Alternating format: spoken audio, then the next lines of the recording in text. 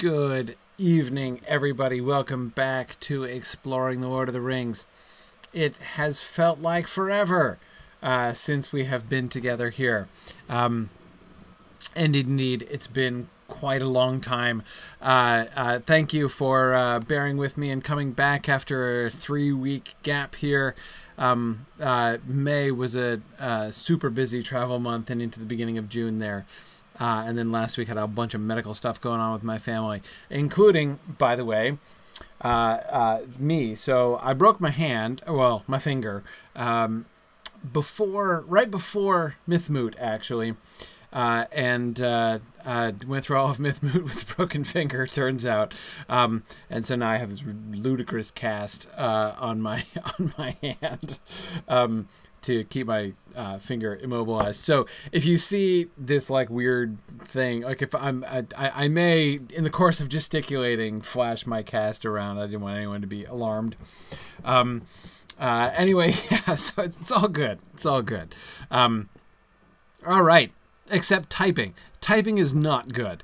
This makes typing extremely difficult. So I've been doing having a lot of fun with dictation software over the course of this week. JJ asks if there's a cosmetic cast I can get for Narnian. I don't know. Personally, I don't mind Narnian not sharing that particular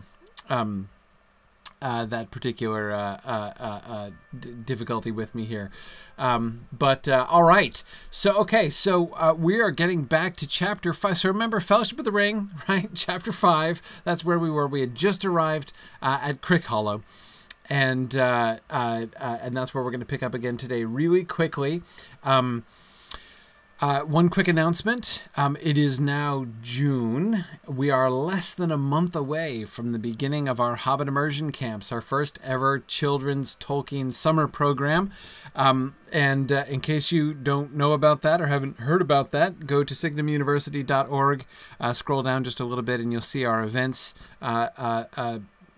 our events tiles. You can click on our events pages and you can see the yellow sign for the Hobbit Immersion Camp. The Hobbit Immersion Camp has really picked up. The way it works is that we have a 1-hour online session every day for 2 weeks. You know, during the weekdays, right? The 10 sessions, 1 hour a day, 1 p.m. Eastern time. And those are large group sessions for everybody who's signed up. And it's hundreds of people who are going to be participating now, which is super exciting. And so everybody can be involved in sort of the large group discussions as we work our way through 2 chapters a day. And then at the end, or not at the end, then people are going to sort of gather together at local chapters so that kids can get together and do activities and games and crafts and stuff together to really kind of immerse themselves imaginatively in Tolkien's world. It should be really cool. And we have now we have 63 chapters across America and Canada signed up right now. So it's been really awesome. I've been really having a great time watching those pop up. We're putting together a web page, which will be able to show a map with all of the chapters around North America that are going to be participating. So if there's one near you, or if you would like to sign up a group, there's still time. A bunch of homeschool groups and sort of local family clusters and stuff that have signed up as well as public libraries with whom we've been working a lot. So it's gonna be awesome. I'm expecting somewhere around I'm not sure exactly how many kids, of course the groups are having a hard time predicting, of course, exactly how many kids from the community are going to come. But we could have anywhere from like 300 to 800 kids or so at the Hobbit camps this summer. So it's going to be really, really neat. Yeah. Everybody's teasing me about my hand. Well, Nick, I was always mightier with my right hand than I was with my left hand, so that's not saying all that much. And King of the North, I didn't break it between that Mythmoot and now. It was broken the whole time at Mythmoot. My finger was broken, turns out. So I only just finally got it x-rayed after I got home. It's all good. All right. So Anyway, Hobbit camps. I'm super excited about this, and I am delighted to be facilitating a Tolkien program for kids.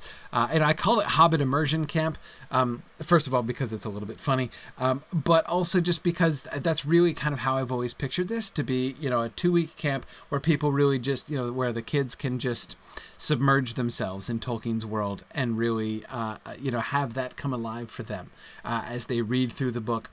And really begin to sort of think about and notice things that they haven't noticed before and thought about before.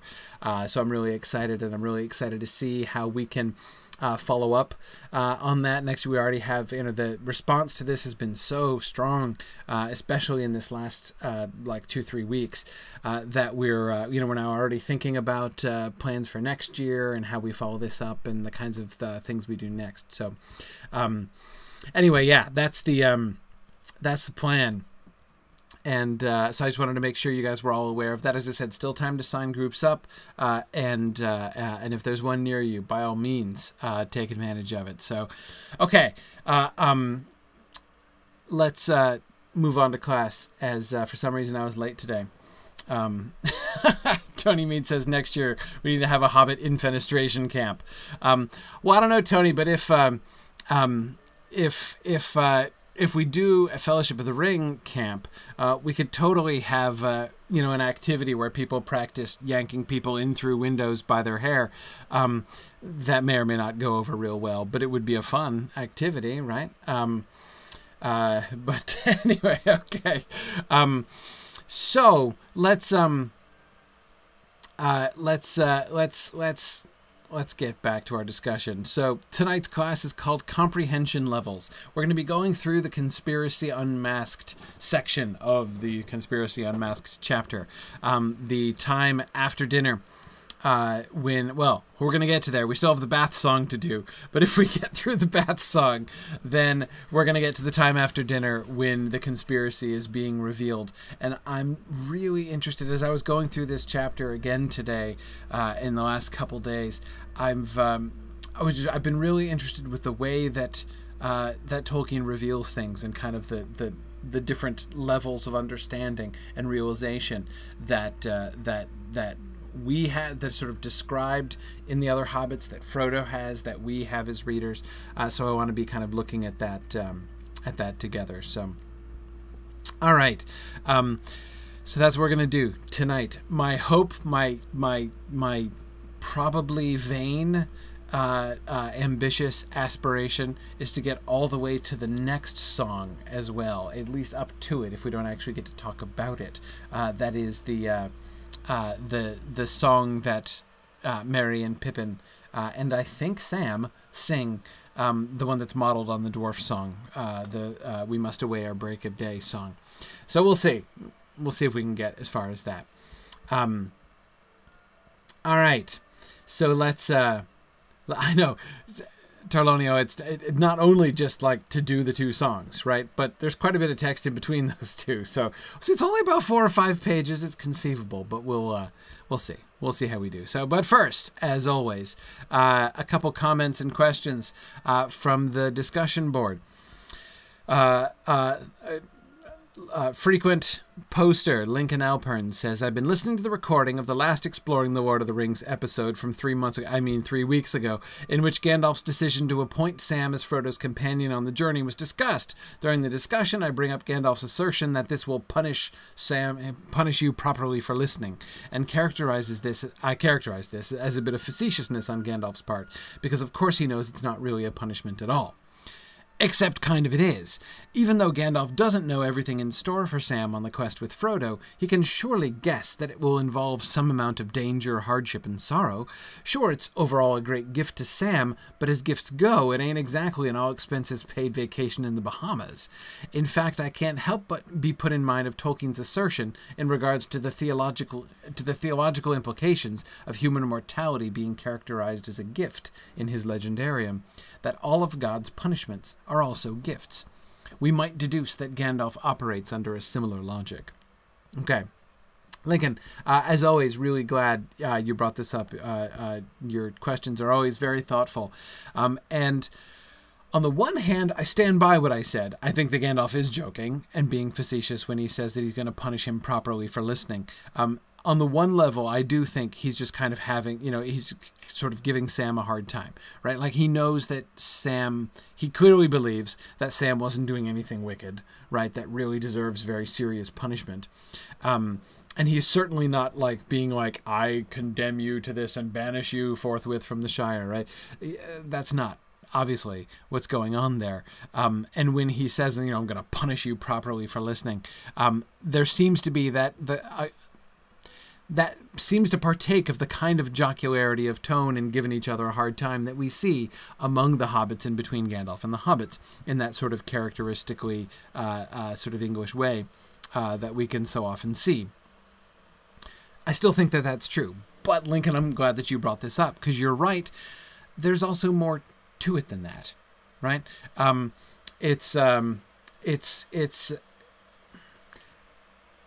don't think that Gandalf really means it as a punishment.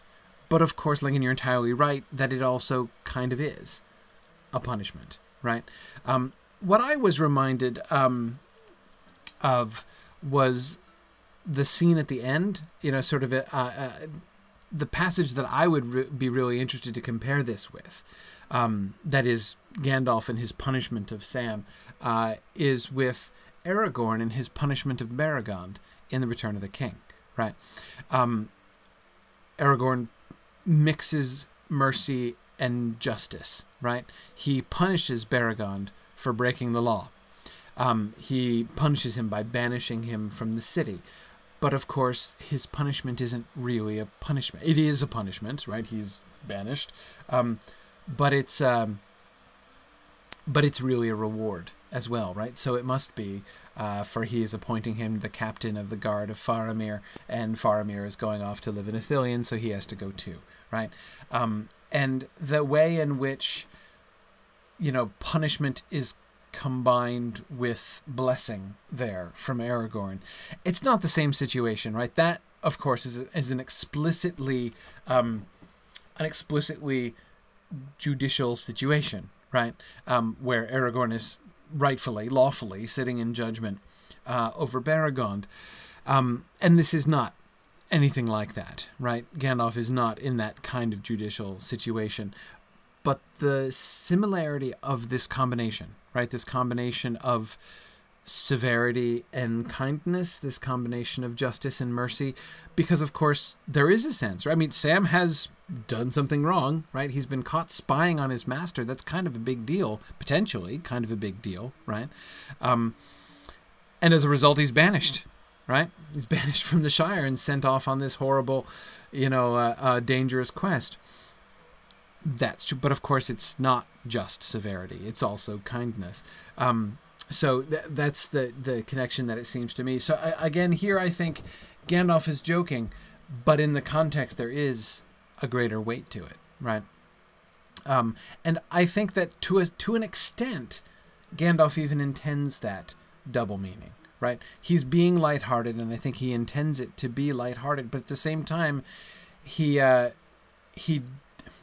I think that the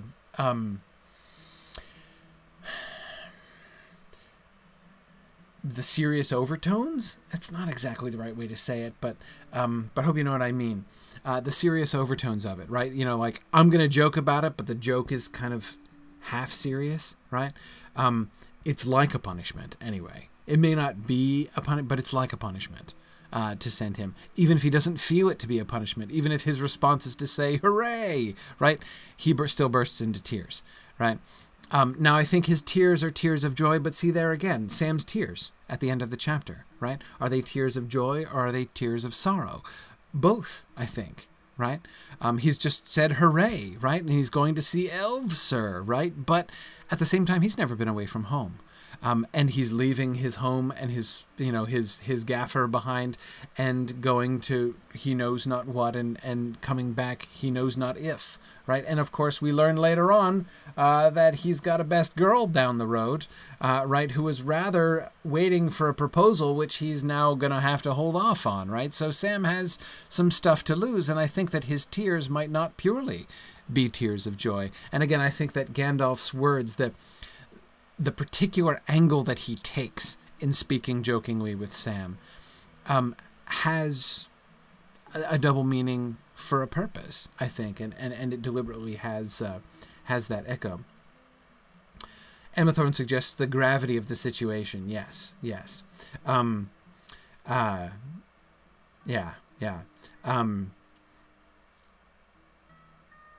Good. Yeah, Irendis points out that the answer with Tolkien always seems to be both. Often, definitely. I mean, it's rarely, I think, that you'd be like, oh no, he only means this, that other thing. No, it's totally not there. Yeah. Crystal, I also think that Sam is crying happy. I do. But it's a complicated moment, right? Complicated in the sense that, I mean, on the one hand, all of his dreams have just come true, right? Remember, of course, I'm unconsciously echoing Sam's own words from later on, right? And all my wishes come true, right? And he bursts into tears then. His wishes about... remember how he talked about how he believed those stories, right? He believed Mr. Bilbo's story. He believes about elves and dragons and all those things, whatever Sandyman may say. Whatever Ted Sandyman may say. Old Sandyman probably doesn't talk to him about it. So on the one hand, like, those things are real. You're going to go off and you're going to get to see them yourself, and you're going to get to go see elves and all those things and have adventures. That's a fulfillment of a lifetime dream for Sam. But some dreams, when they're fulfilled, it's not unqualified by sorrow, by danger, by pain, by suffering, you know? So, yeah. Nick Palazzo is warning people not to go to Professor Olson for counsel, for he will say both no and yes. So true.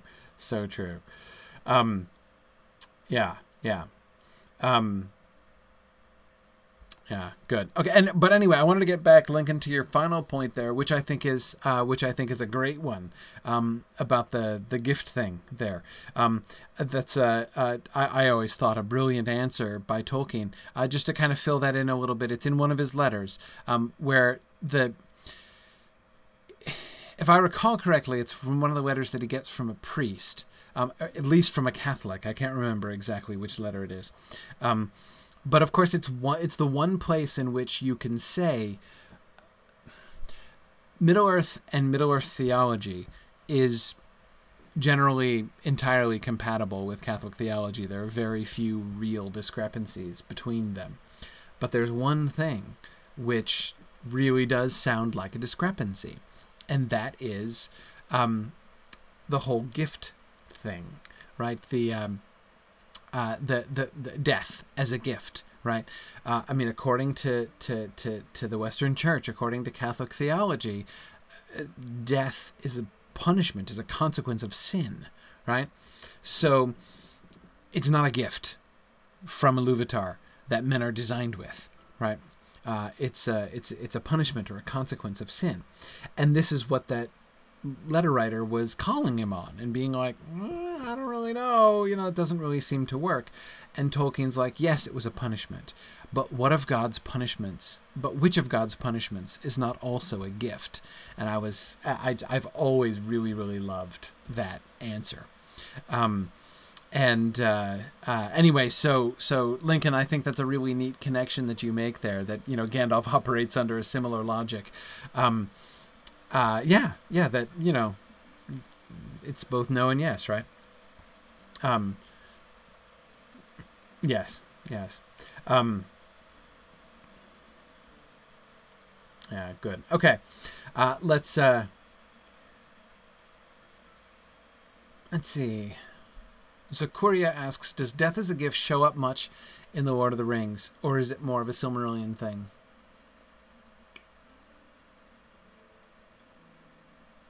Trying to remember if there are any explicit references to the gift of men in the Silmarillion, or in the Lord of the Rings. Well, there must have.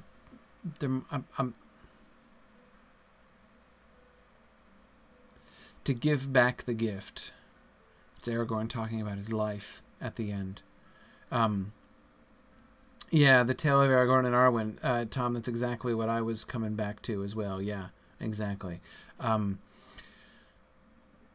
The discussion between Arwen and Aragorn there at the end is the only place that I can think of, too, where it explicitly, where that word is used.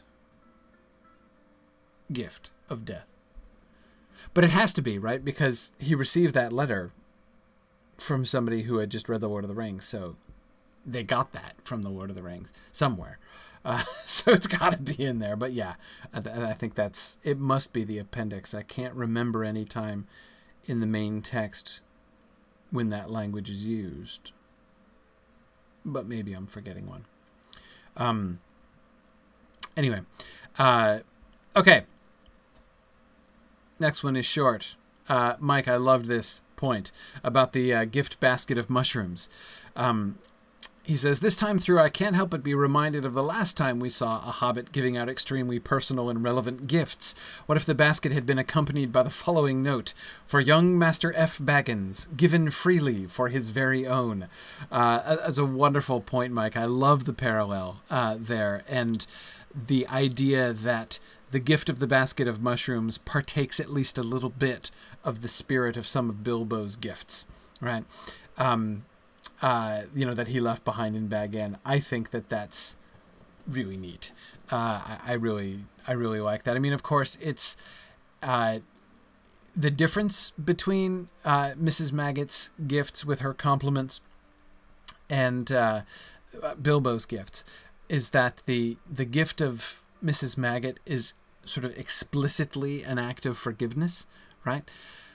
Frodo had been guilty of thieving mushrooms before, and that she would put that up for Mr. Baggins with her compliments, and gift him with this basket of mushrooms.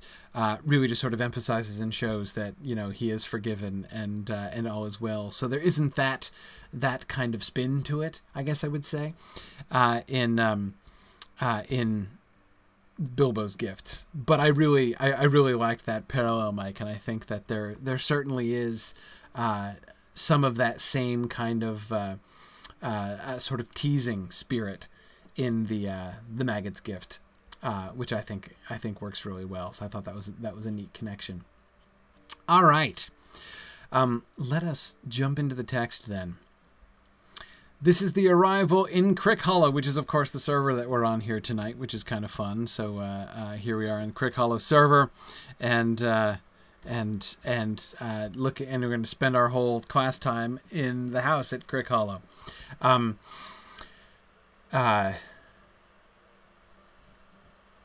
Well, what do you think of it? Asked Mary, coming up the passage. We have done our best in a short time to make it look like home. After all, Fatty and I only got here with the last cartload yesterday. Frodo looked round. It did look like home. Many of his own favorite things, or Bilbo's things, they reminded him sharply of him in their new setting, were arranged as nearly as possible as they had been at Bag End. It was a pleasant, comfortable, welcoming place, and he found himself wishing that he was really coming here to settle down in quiet retirement. It seemed unfair to have put his friends to all this trouble, and he wondered again how he was going to break the news to them, that he must leave them so soon, indeed at once. Yet that would have to be done that very night, before they all went to bed. It's delightful, he said with an effort. I hardly feel that I have moved at all.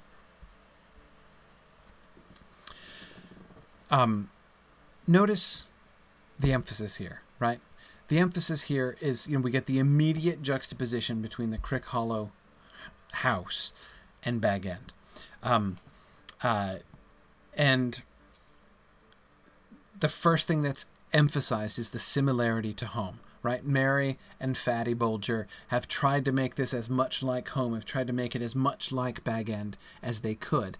And Frodo is struck by their success, right? He can see that they've arranged all of his furniture and things as nearly as they could to the way they had been at Bag End, right? So they've attempted to reconstruct, at least to some extent, Bag End in this new place, and he finds it pleasant, comfortable, and welcoming. But of course, we also have the differences, right? This this isn't Bag End, and the emphasis on Bilbo's things, right? How he's reminded of Bilbo, seeing Bilbo's stuff, right? The stuff that he inherited from Bilbo in its new setting, right? Those things which had always been associated with Bilbo and with Bag End, seeing them outside of Bag End makes him remember Bilbo all the more, right? And I think it's, of course, interesting that we start this scene with this kind of memory of Bilbo, right? Frodo being reminded so sharply of Bilbo, because we're going to be getting up towards... There's a deliberate parallel to Bilbo's setting off here, right? We're ending, of course, as we're going to do, with the dwarfs, or the parallel to the dwarf song, and the recollection again at that point, when we get to that song, of Bilbo departing again from home. So we have the absence of Bilbo, right, being remembered, and the fact that Bag End is gone. I mean, one of the things that I think is really interesting about this is selling Bag End is a really big deal, right? I mean, Bag End was really sort of the center of the Baggins family in a sense, but he had, he sold it, he gave it away. Now, like the Sackville Bagginses have it, and that was a sacrifice that he made. The selling of the house isn't discussed as a huge sacrifice. Not a whole lot of time is spent on that. But you can see when we're coming back to it again, in The Return of the King, we can see Bag End really does mean a lot, right? And we're reminded of that here. He's going after Bilbo, yeah, but he sold Bilbo's house, right? That was kind of a big deal. And yet, looking around, he's not just shocked, right? He's not just shocked and appalled. He's not just missing Bag End. He likes Crickhollow. And what does he like about it? It seemed unfair to have put his friends to all this trouble, and he wondered again how he was going to break the news to them that he must leave them so soon, indeed at once, right? What he seems to like about it most of all, I mean, yes, of course, it's what? Pleasant, comfortable, and welcoming, right? But why is it pleasant, comfortable, and welcoming? Because his friends have made it so, right? It is the love and attention of his friends, the care that he can see that they made, not just to bring all of his stuff here, right? Not just to unpack for him and set up his new house for him, but to go so far out of their way to make his house as comfortable for him as he could be, right? To recognize, gosh, it must have been hard to sell Bag End. We'll try to make this as much like Bag End as we possibly can. That's clearly what I think touches him most. And it seems unfair to him to have put this to put his friends to all this trouble. It's delightful. I hardly feel that I have moved at all, which sort of is untrue, right? Untrue in a couple different senses. Yeah. Interesting. Oakwig suggests maybe Frodo feels like he's hardly moved at all along his journey from Bag End to Neo Bag End. Well, Oakwig, in a sense, that's true, right? Leaving the Shire is what he's doing. Because remember, when it comes to his journey, he doesn't have a destination, right? Remember what he said in Chapter 2. Bilbo went to find a treasure, right? He's going to lose one and not return, as far as he can tell. Frodo thinks of himself as merely going off into exile, not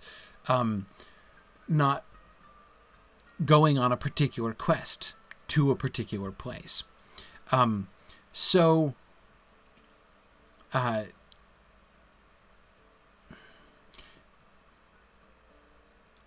The big thing is leaving the Shire. And we saw that at the beginning of Chapter 3, right? Him saying goodbye, shall I ever look down into that valley again, I wonder, and all that kind of thing. As he's saying goodbye to the Shire as he's passing through. But at the end of the day, it's not really the Shire itself that's the big deal to say goodbye to. It's his friends, right? And that is what this chapter is centrally about. That is what is entirely on Frodo's mind as he settles in, briefly for the night to the new house here in Crickhollow. So in that sense, Oakwig, it's certainly true that he's hardly moved along on his journey at all. He's traveled for several days. He has technically left the Shire already, but he's not really done the leaving yet, right? The leaving is still all before him. And the leaving, that's it. That's his whole quest, right? His whole quest is to leave the Shire behind and to go off into exile. So yes, it's like now it's time to do that. And that's what he seems to be most consciously aware of. And yeah, King of the North, I agree. It is interesting that his friends went to this effort knowing that Frodo was leaving. He points out that's care, because this effort was done for a night or two before Frodo leaves to make Frodo feel at home for as long as possible. Yes, that they did all this knowing full well that Frodo did not intend to stay. Is definitely, I think, I agree with you, a very great token of their friendship. All right, let's look at the Bath Song. We're told that this is one of Bilbo's favorite Bath songs. I love the idea of the genre of Bath songs. I wish I knew more of the genre of Bath songs. I'm still reminded of the comment when we were discussing the Bath song, the original Bath song in The Return of the Shadow. So when we were studying The Return of the Shadow in the original manuscript drafts of The Fellowship of the Ring, in the original Bath song, they're singing.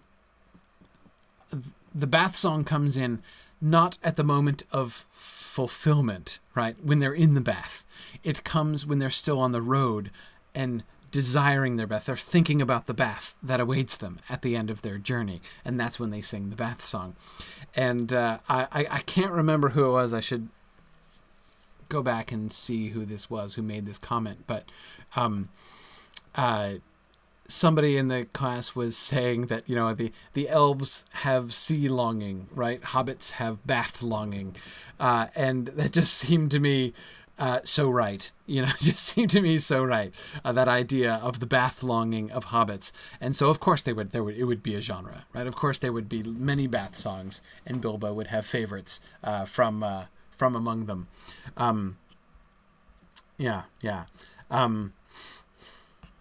Okay, so let's look at the song, because this is, standing out in the genre. So we gotta see that. Okay. Sing hey for the bath at close of day that washes the weary mud away. A loon is he that will not sing. O water hot is a noble thing. Oh, sweet is the sound of falling rain and the brook that leaps from hill to plain. But better than rain or rippling streams is water hot that smokes and steams. Oh, water cold we may pour at need down a thirsty throat and be glad indeed. But better is beer if drink we lack, and water hot poured down the back. Oh, water is fair that leaps on high in a fountain white beneath the sky. But never did fountain sound so sweet as splashing hot water with my feet. All right, so what do you notice here? What do you notice about the poem? As we've been going through, we've been spending time on the poetry, of course. First of all, you'll recognize the meter, right? This will be, this song is no surprise when it comes to that, right? Exactly, Crooked Heart. We're in iambic tetrameter again, which is what we should have come to expect by now, right? This is Hobbit meter. Without exception so far, every Hobbit song we've seen, and even elf song magically translated in the minds of hobbits, has been in iambic tetrameter. And the rhyme scheme, really simple, right? Just couplets. It's arranged in quatrains of 2 couplets each. A, A, B, B, A, A, B, B, right? So the verse is really simple. The verse structure is really simple. Yes, Oakwig, I too find the capitalizations interesting, right? Some of it is simply like here, right? Sweet is the sound. This is just because O is an exclamation that stands on its own, right? So sweet is the beginning of the sentence. But water cold, water hot, beer, right? Get capitalized. It's mostly hot water that gets capitalized except for beer. Beer is the only other thing. Water cold, notice, doesn't get capitalized, right? The water that you drink, it doesn't get a capitalization. Water is capitalized again just because it happens to be at the beginning of the sentence, like sweet or sing, right? But hot water or water hot gets its capitalization, and again, and beer, of course. And this certainly does emphasize a certain hierarchy here, right? Water hot is presented as it were the sort of supreme form of water, right? Okay, more. What else do you notice? What else do you notice? What about the stanza structure? When we get the 4 stanzas like this, right? We get 4 distinct verses. What kinds of things do you know? First of all, who's the audience of the song? If the singer of the song, if the speaker of the song is the bather, right? Or the would-be bather, right? He who longs for the bath. Who's the audience?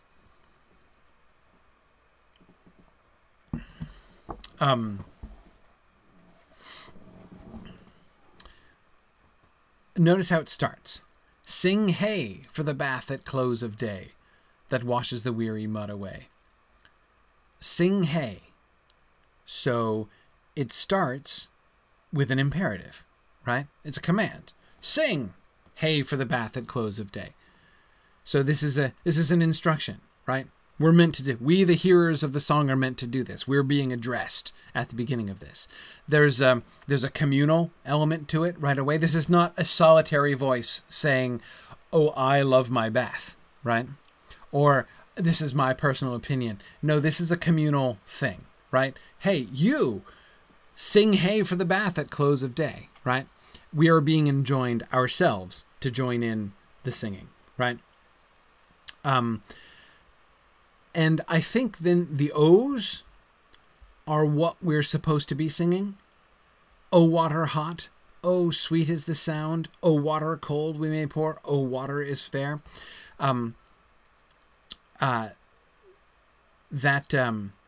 That generally, O's like that sort of suggest a form of direct address too.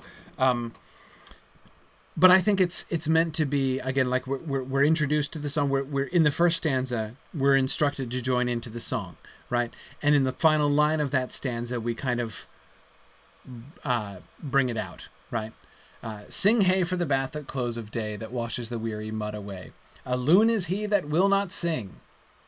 So join with me, everybody. Oh, water hot is a noble thing. In a sense, that 4th line of the stanza is the first line of the first real line of the song, right? We start with those first 2 lines. Okay, people, here's what we're going to do, right? We need to sing about the bath because it's awesome, right? It washes the weary mud away, right? Anybody who won't sing is a loon, right? So pipe in, join in, everybody, right? Yes, non-singer shaming, Irendus. That's exactly what's going on there, right?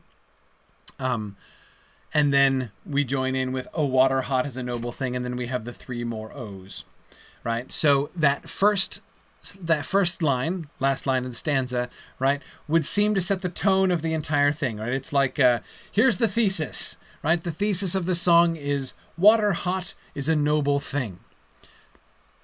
So that means we can expect the final 3 stanzas to illustrate the nobility of hot water, to justify or explicate the nobility of hot water, I suppose. Well, look at what happens. So what's the subject of the first sort of content stanza, right? Stanza 2. Oh, sweet is the sound of falling rain, and the brook that leaps from hill to plain. But better than rain or rippling streams is water hot that smokes and steams. What is the contrast here? What is being emphasized in the contrast? The emphasis is on the sound, right? Everybody likes the sound of water, right? The sound of falling rain is sweet. The bubbling brook, right? The brook that leaps from hill to plain, is also a sweet sound, right? But better than rain or rippling streams is water hot that smokes and steams.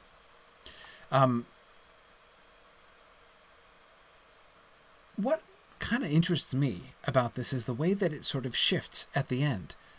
That is, the first two lines are setting up, the contrast seems to be the sound.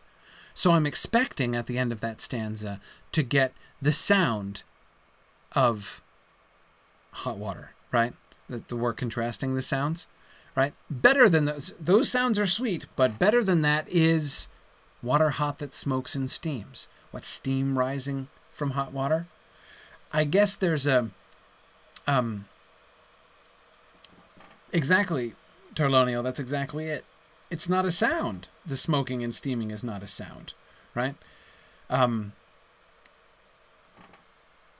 I still think it works, right? What are we getting instead of the falling rain and the leaping brook? The tranquility and the rising steam, right? It's the silence of hot water that seems to be being praised. Or even perhaps, okay, yeah, it doesn't sound like rain. It doesn't sound like a leaping brook, right? It can't compete with the sounds of those, but it's even better, right? Despite the fact that it doesn't make the sound, like the unbalance of the contrast is really strange to me, right? But I think that seems to be kind of the point. See, Mike, I was tempted to go with the hissing kettle sound, right? But with the smoking and steaming, right?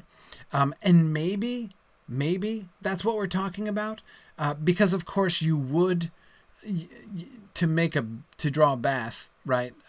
In these days, it's not like you would just turn on the hot water tap, right? In your bathtub, you would need to boil water. So maybe it is talking about a hissing kettle, whistling kettle. The kettle is boiling so that you can pour it into the tub to make hot, steamy water. I can get that. I mean, I'm thinking the same thing, D. Schwab. The lack of sound, the peaceful silence, the image of just like lying immersed in steaming water, right? And the sort of peacefulness and tranquility of that, as superior to the tranquility and beauty of the falling rain and the leaping brook. But I could get one over to the whole hissing kettle idea, as like the precursor to the bath, meaning your bath water is hot and it's ready to go now, right? Next stanza. "O water cold we may pour at need down a thirsty throat and be glad indeed. But better is beer, if drink we lack, and water hot poured down the back." Notice it has the same shape, right? First two lines, like stanza 2. The first two lines are in praise of a good thing, right? Sweet is the sound of falling rain and leaping brooks, right? And then water cold we may pour at need down a thirsty throat and be glad indeed. Boy, cold water is sure good when you're thirsty, right? And then the but comes in line 3, just as it did in stanza 2, right? But notice there's a twist here. But better than rain or rippling streams is water hot, said stanza 2, right? But better is beer, if drink we lack, says stanza 3, and water hot poured down the back, right? So here we have not a contrast, exactly, but a sort of rejection, right? Yeah, cold water, if you're really thirsty, cold water is really great. But beer is better than water. And anyway, there's better things you can do with water, right? Don't pour the water down your throat, right? Save your throat for beer. Pour the water down your back, right? The hot water down your back. So notice how the focus has shifted too. Stanza 2 there is about sound, right? Sweet is the sound. The next stanza is about touch, right? It's about the feeling of the thirsty throat being eased by cold water, or of the hot water being poured down the back, right? That is even better than the cold water down the throat, right? And the combination, right? You know, beer down the throat and hot water down the back. You know, that's that seems like a good thing, right? Yeah. Next stanza. O water is fair that leaps on high in a fountain white beneath the sky, but never did fountain sound so sweet as splashing hot water with my feet. It does it again. It does it again. It seems to mix senses again. The first two lines, same shape, right? First two lines, praising some other inferior form of water, right? In this case, a fountain. And it seems to be praising the sight of it, right?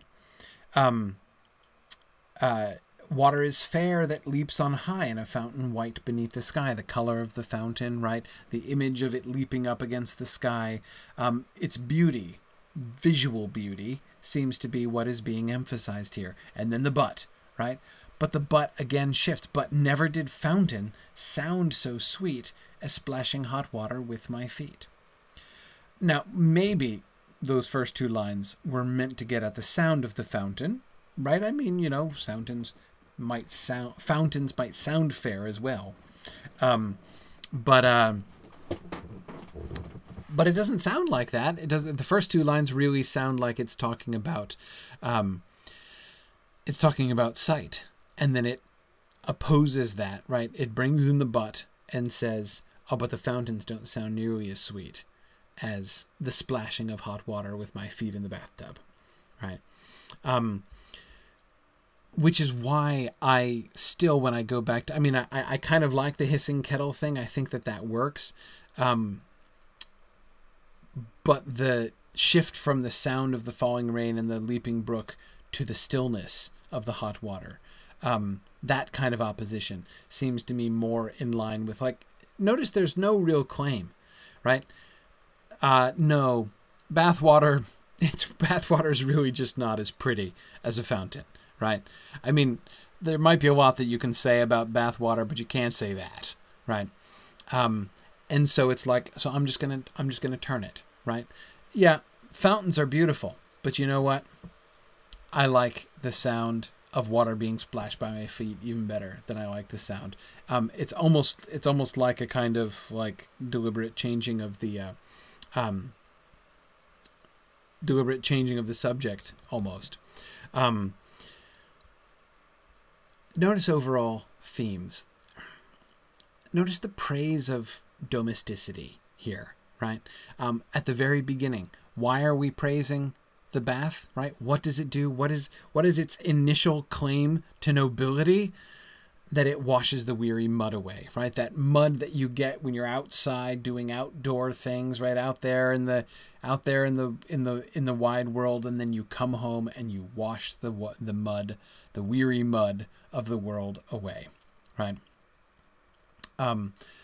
The contrast between boiling water and the rain and the leaping brook, right? The fountain leaping on high, not a natural thing, right? Like the rain and the brook, but still an elaborate thing, a fancy thing, right? An outdoors thing, contrasted with the much quieter pleasure of splashing water with his feet.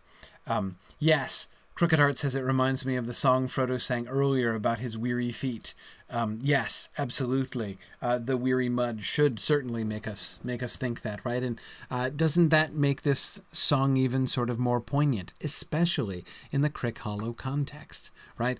He's coming home, right? It's not home. It's his home away from home. It's not really Bag End, but it kind of looks like Bag End, and it's comfortable and it's nice. And he's had this long journey, but he's come to his journey's end now, right? Because he's moving to Buckland, but now he's home.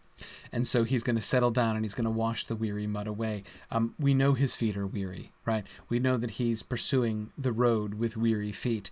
But of course, we know that his weary feet are nothing like at rest, right? This is no more than a brief pause on his journey. And so I do think that there's a real poignancy to the song and to this sort of praise of quietness and the returning home after a weary day, and the very sort of quiet pleasures, very Baggins-like pleasures. I mean, in this way, I do think the hissing kettle works nicely there in stanza 2, in that it reminds us of Bilbo, right, in The Hobbit, with the kettle just beginning to sing.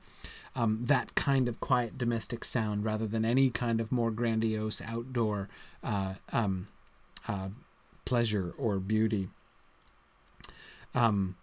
Yes, and good. Tom reminds us that in Lothlorien, the touch of the river upon Frodo's feet will wash away weariness. Yes, the stream of Nimrodel will do that. So this, but that's of course an entirely different experience, right? That's an elvish experience, markedly different from the Hobbit bathtub here. Yeah, good.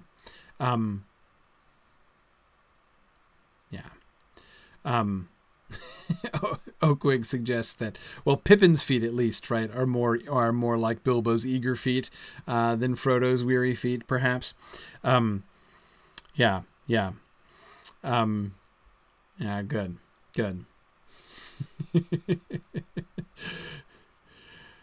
Tungo was wondering, does all this water talk foreshadow Frodo's dream of the ocean?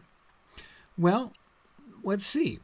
Tungo, when we get there, notice the images that we get, notice the language all the water language that's being used here, and we'll come back to that and see how reminiscent of some of the imagery here, the imagery in that dream is. Certainly the idea of sea longing is in general a fundamentally alien thing to hobbits, right? Most of them have never even seen the ocean.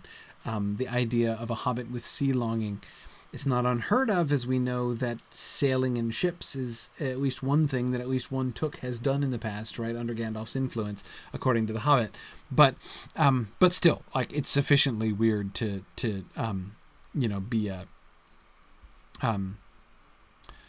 to be taken as a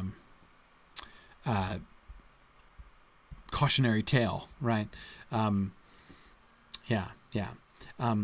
Yep, Emathor Frodo is going to have a dream of the ocean, but we'll get there.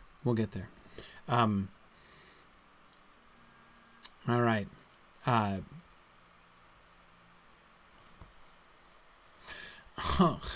Tarlonio, I wasn't thinking about that. The fact that Frodo's parents were drowned. Not sure what to do with that, Tarlonio. I don't see any evidence of Frodo being scarred by that directly, having negative associations with water. No, they weren't drowned in hot water, Lincoln. Certainly not. It doesn't mean that anyone's going to be afraid of the bath or anything like that. But I'm trying to think of any moment, right? I mean, Frodo... It's not Frodo who is going to be standing out as the one who is most leery of boats and rivers, which you'd think he has the most call to be, right? As the one who is an orphan, or who was left an orphan because of a boating accident for his parents. Exactly, Harnuth. Frodo isn't afraid of the boat when they go boating on the Anduin later on. Frodo, there's no reference to it. So I can't see any evidence in the story that Frodo is... that there's any sort of lingering negative connection between Frodo and water because of the death of his parents. But it's a really great point. I mean, it's certainly a really interesting point. But I'm not sure what to do with it. Yeah.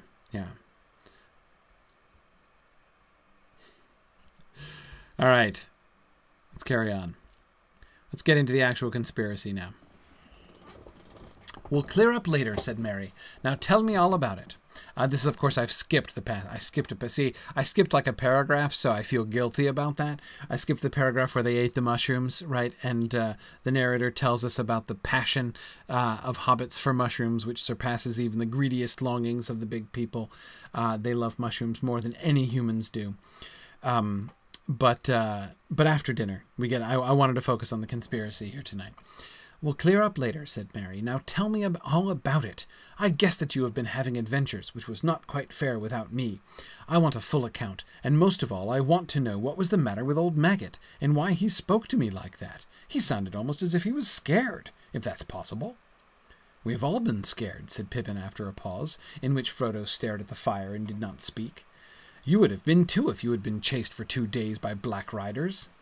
"And what are they?" "Black figures riding on black horses," answered Pippin. "If Frodo won't talk, I will tell you the whole tale from the beginning." He then gave a full account of their journey from the time when they left Hobbiton. Sam gave various supporting nods and exclamations. Frodo remained silent. Nick says it's a little shocking they haven't explained this to Mary yet. Oh, they had business to take care of, Nick, right? They had mushrooms to eat, right? So there's, there's no storytelling until the mushrooms have been disposed of. Exactly. Crooked Heart. It's about priorities, right? Clearly. So, a couple things. First of all, notice. Thinking about Farmer Maggot, as we spent a lot of time last time thinking about Farmer Maggot, I love this brief reference by Mary and what it seems to suggest. He sounded almost as if he was scared, if that is possible. I love the idea that the concept of Farmer Maggot being scared of something is almost inconceivable to Mary Brandybuck. Right? Doesn't that give you a little bit of a glimpse into, I mean, we saw some glimpses in the way that Farmer Maggot, spoke to Pippin, right? Master Peregrine, Master Pippin, Mr. Peregrine Took, I should say, right? Remember we talked about that, what his forms of address suggested, about both his inferiority of social status, but his familiarity with them, right? And obvious friendliness with Mary and with Pippin. But to me, this suggests that Farmer Maggot has a high reputation, right? Mary almost can't imagine Farmer Maggot being scared of anything, right? And I think that's really cool. Exactly. He does seem like a larger than life figure in Buckland. That I think that's really important. Yeah. I think it's a good way of saying that. And of course, remember what we were talking about Frodo's concept of Farmer Maggot, right? His sort of casting of Farmer Maggot into the role of ogre. He looms as this almost gigantic figure of terror in the Marish to young Frodo. Back when Frodo's world was so small that Farmer Maggot seemed like the greatest menace on his horizon, right? And you can see in Mary's words too a similar thing. Mary obviously is not afraid of him, does not think of him as an ogre, as Frodo does, but still that kind of gigantic stature of Farmer Maggot seems like seems pretty clear.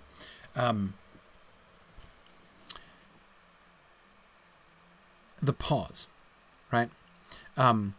Mary is clearly addressing his words to Frodo. Now tell me all about it, right? I want a full account. And there's a pause.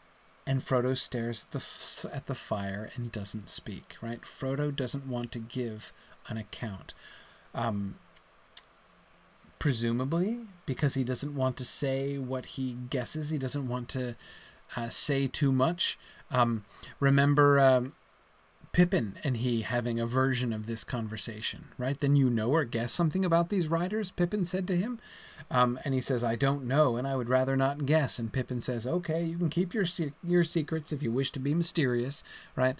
He's still wishing to keep his secrets and to be mysterious. And he clearly is not sure how to proceed, as obviously Mary has a right to hear an account, right? I mean, it's not like he's going to hide from Merry everything that happened, as if he could keep Pippin from talking about it anyway. But surely he doesn't even have a desire to do that. And yet he doesn't know what to say or how to say it.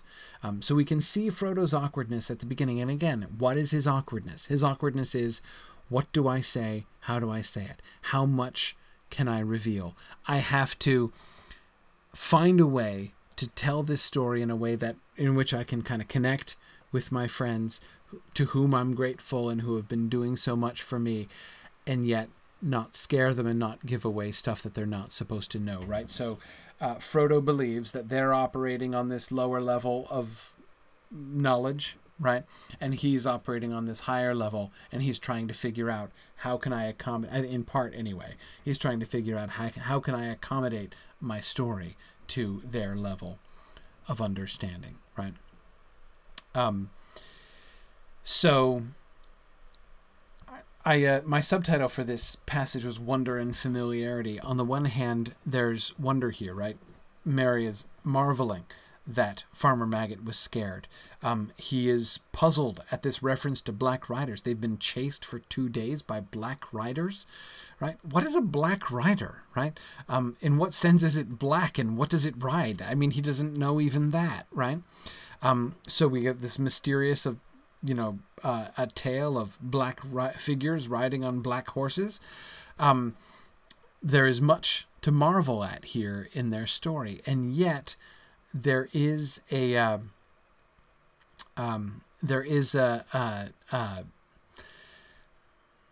level of familiarity that Merry starts with, right? I always this sentence is the one I always come back to in wanting to. If I had one sentence to show the difference between the Hobbit culture surrounding Bilbo in The Hobbit and the Hobbit culture surrounding Bilbo, at least immediately surrounding Bilbo in The Fellowship of the Ring, it would be that second sentence of Merry's, right? I guess that you have been having adventures, which was not quite fair without me. The idea that, think of Bilbo's attitude towards adventures, right? Think about the respectability rather, of the Baggins family, and the predictability of the Baggins family, because they never went on adventures or did anything unexpected, right? That was the norm. That was Bilbo's norm.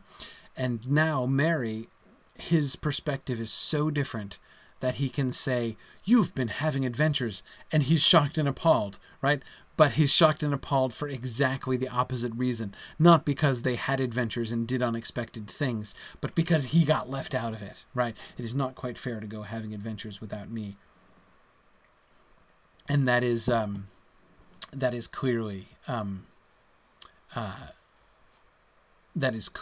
very, very different place than we saw at all in The Hobbit. And yes, exactly, Finn. It is because these 4 or 5 hobbits grew up with Bilbo. We do see the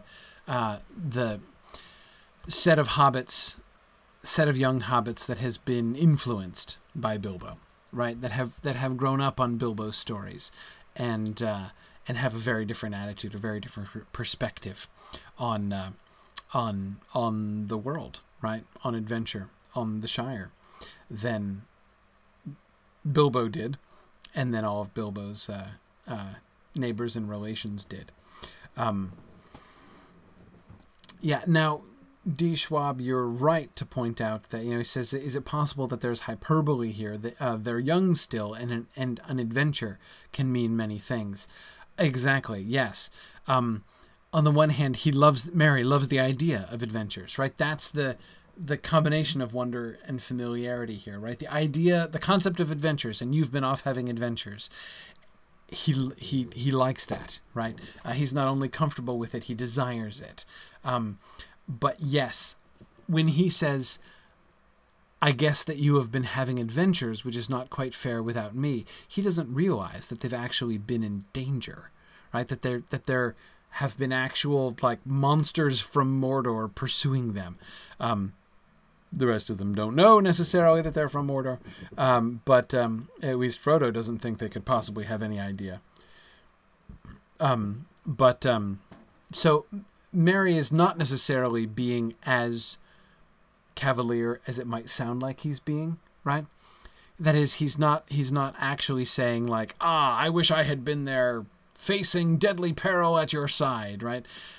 He may, in fact, he might in fact say that, but that is not what he's saying here, I don't think. He thinks they've been having adventures of what, like maybe the mushroom stealing kind, right? Or something like that. But certainly the actual adventures they've been having have been of a very different kind than he would have expected. Lady Shmebulok, I also wonder if he knew, would he still be jealous anyways? I'm going to go with yes. I think he would envy them in that they survived, right? And now they have had adventures and can tell stories about their adventures. And I think that he does envy that. It's from enough of a distance, right? That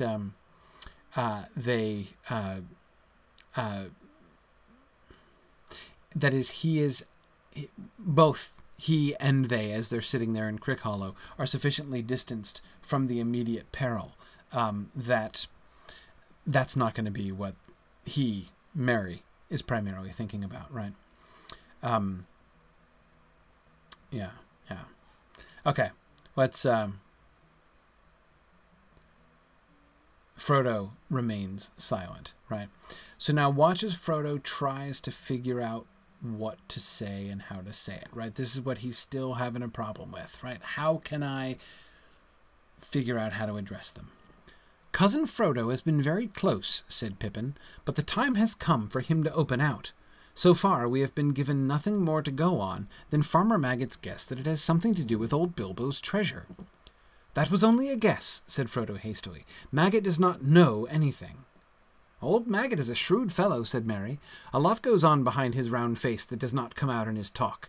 I've heard that he used to go into the old forest at one time, and he has the reputation of knowing a good many strange things.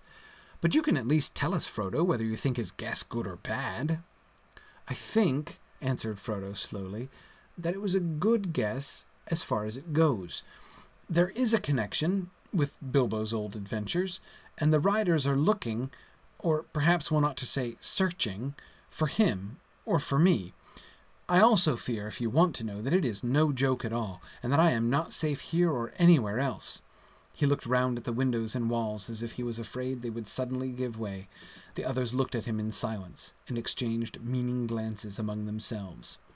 It's coming out in a minute, whispered Pippin to Merry. Merry nodded.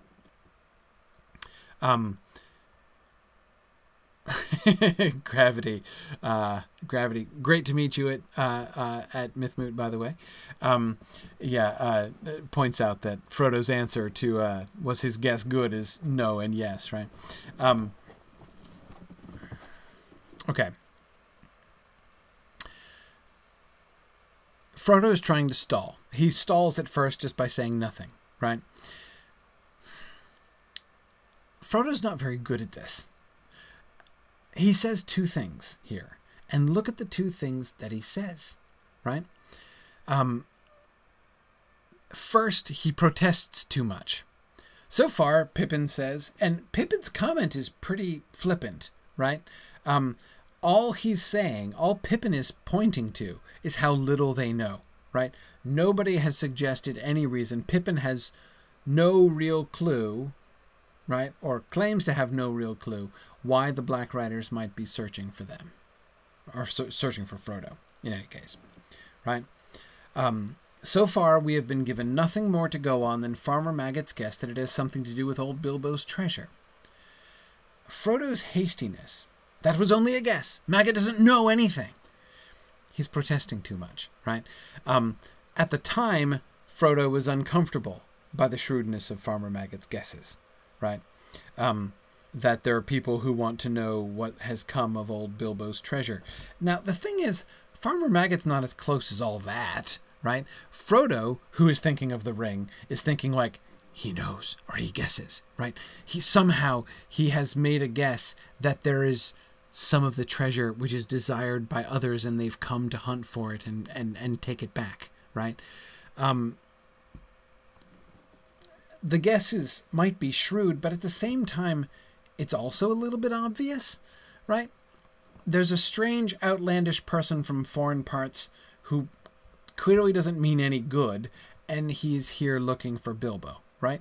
Everybody knows that Bilbo's gold was got in some strange manner in foreign parts, right? Remember the reference to, mysterious gold. It's not necessarily positively ill-gotten, right? Bilbo's gold is not positively ill-gotten. But still, there's an air of mystery about it. Nobody really knows where it came from, and everybody assumes, as Gaffer Gamgee says, right? It was gotten some strange manner in foreign parts. No, that's Farmer Maggot who says that. Gotten some strange manner in foreign parts, right? Who knows how he got it? He must have gotten it from somewhere or from somebody. And they know enough stories to know that if you come home with part of a hoard, there was probably some, it could be any number of explanations, right? It could be a monster's hoard. It could be bandits' treasure. It could be who knows what, right? I mean, but there are lots of different kinds of stories about, sort of fairy tale stories about strange treasure that you find in foreign parts. And given those stories and those traditions, it's not odd that somebody might come hunting down some of that treasure and wanting to reclaim the treasure which Bilbo somehow got his hands on. That seems to be the way that Farmer Maggot's thinking, and it's a perfectly logical thought, right? At the same time, Frodo's response, though, shows where his own mind is. He's not thinking in those terms. He's being less shrewd than Farmer Maggot. If he really wanted to conceal things, the thing that Frodo would do would play that up, not play it down, right? It would be like, oh, yeah, oh, it's probably right, yeah. It's probably somebody wants some of Bilbo's gold, right? Probably like the legend of the wealthy, Mr. Baggins of Bag End has been spread around the countryside and now somebody is coming to hunt him down, right? That's probably it. That would deflect suspicion away from the... But instead he's like, oh, it's probably not Bilbo's treasure. No, yeah, no, he doesn't know anything, right? No. Maggot doesn't have any facts. Pure speculation, right? It's like, okay, Frodo. And I wonder if there's a tiny thread of ring fixation here for Frodo. That is, the way that he thinks, his anxiety, his hastiness, right? That was only a guess. He seems to be afraid. Now, remember, he thinks they know nothing, right? Nothing. And yet he seems to think that there's some danger that they're going to guess at something like the truth. That they're going to guess maybe there was something special that Bilbo brought back. Maybe there is something precious that is being sought by others, right? And maybe Frodo, you inherited it from Bilbo, right? Maybe you have that now and they're hunting for you because of that, right? It's almost like he thinks that that's where Farmer Maggot was getting, thinks that that's where his friends are going to go. That doesn't seem to me likely at all. But I can understand how it might seem likelier to somebody whose mind is already, in very small ways, beginning to expand on the ring, right? And to sort of fixate a little bit there. Yeah, now, Crooked Heart, that's a great question. Is he worried his friends are going to try and stop him leaving if they know how much danger he's in? What exactly he's afraid of is an interesting question here, right? And it's not yet clear. Look at his next statement here. I think that it was a good guess as far as it goes. First, his emphasis. I think, right? So I'm going to qualify everything I'm about to say, right? Nothing I'm going to say is authoritative, right? I'm just spitballing here, Frodo says, right? He's trying to hedge. I think that it was a good guess as far as it goes. There is a connection with Bilbo's old adventures, and the riders are looking, or perhaps one ought to say searching, for him or for me. Too much information, Frodo. Frodo is a bad liar. He's really bad at concealing things here, right? He admits that there is a connection with old Bilbo's adventures, and that they're looking for him in particular, right? There was a long time that I didn't understand why he clarifies, right? Are looking, or perhaps one ought to say searching, for him or for me. That is, why does he shift from looking to searching? What is the significance of that shift? Why does he correct looking to searching, right? And I think the emphasis is that they're I think what he's trying to emphasize is that they're targeting him, right? It's not just like, to be looking for something is just kind of generally to be hunting for a thing. Like, I'm looking for rich hobbits, I'm looking for Bagginses. They're searching for him in particular, right? They have come from afar, and they are focused on finding him personally, is what I think he's emphasizing in shifting from looking to searching. They're just looking around, right? They're hunting for him. That's something. Yeah, Oakwig says Frodo is not speaking with skill in a hard place. No, he's really not yet. He'll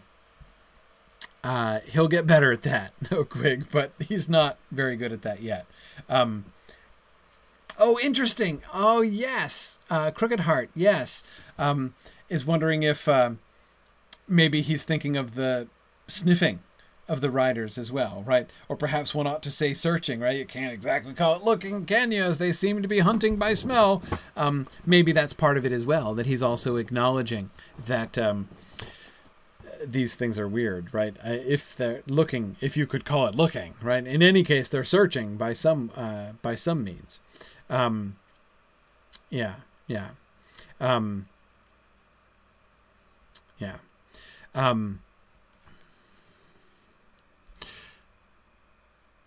He's already saying too much, right?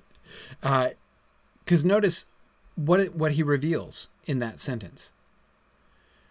There is a particular thing that Bilbo found in his adventures, right? There is a connection with something that Bilbo did in his old adventures is the reason the riders are here, right? He has volunteered that information. And of course, he's also implying he knows what it is, right?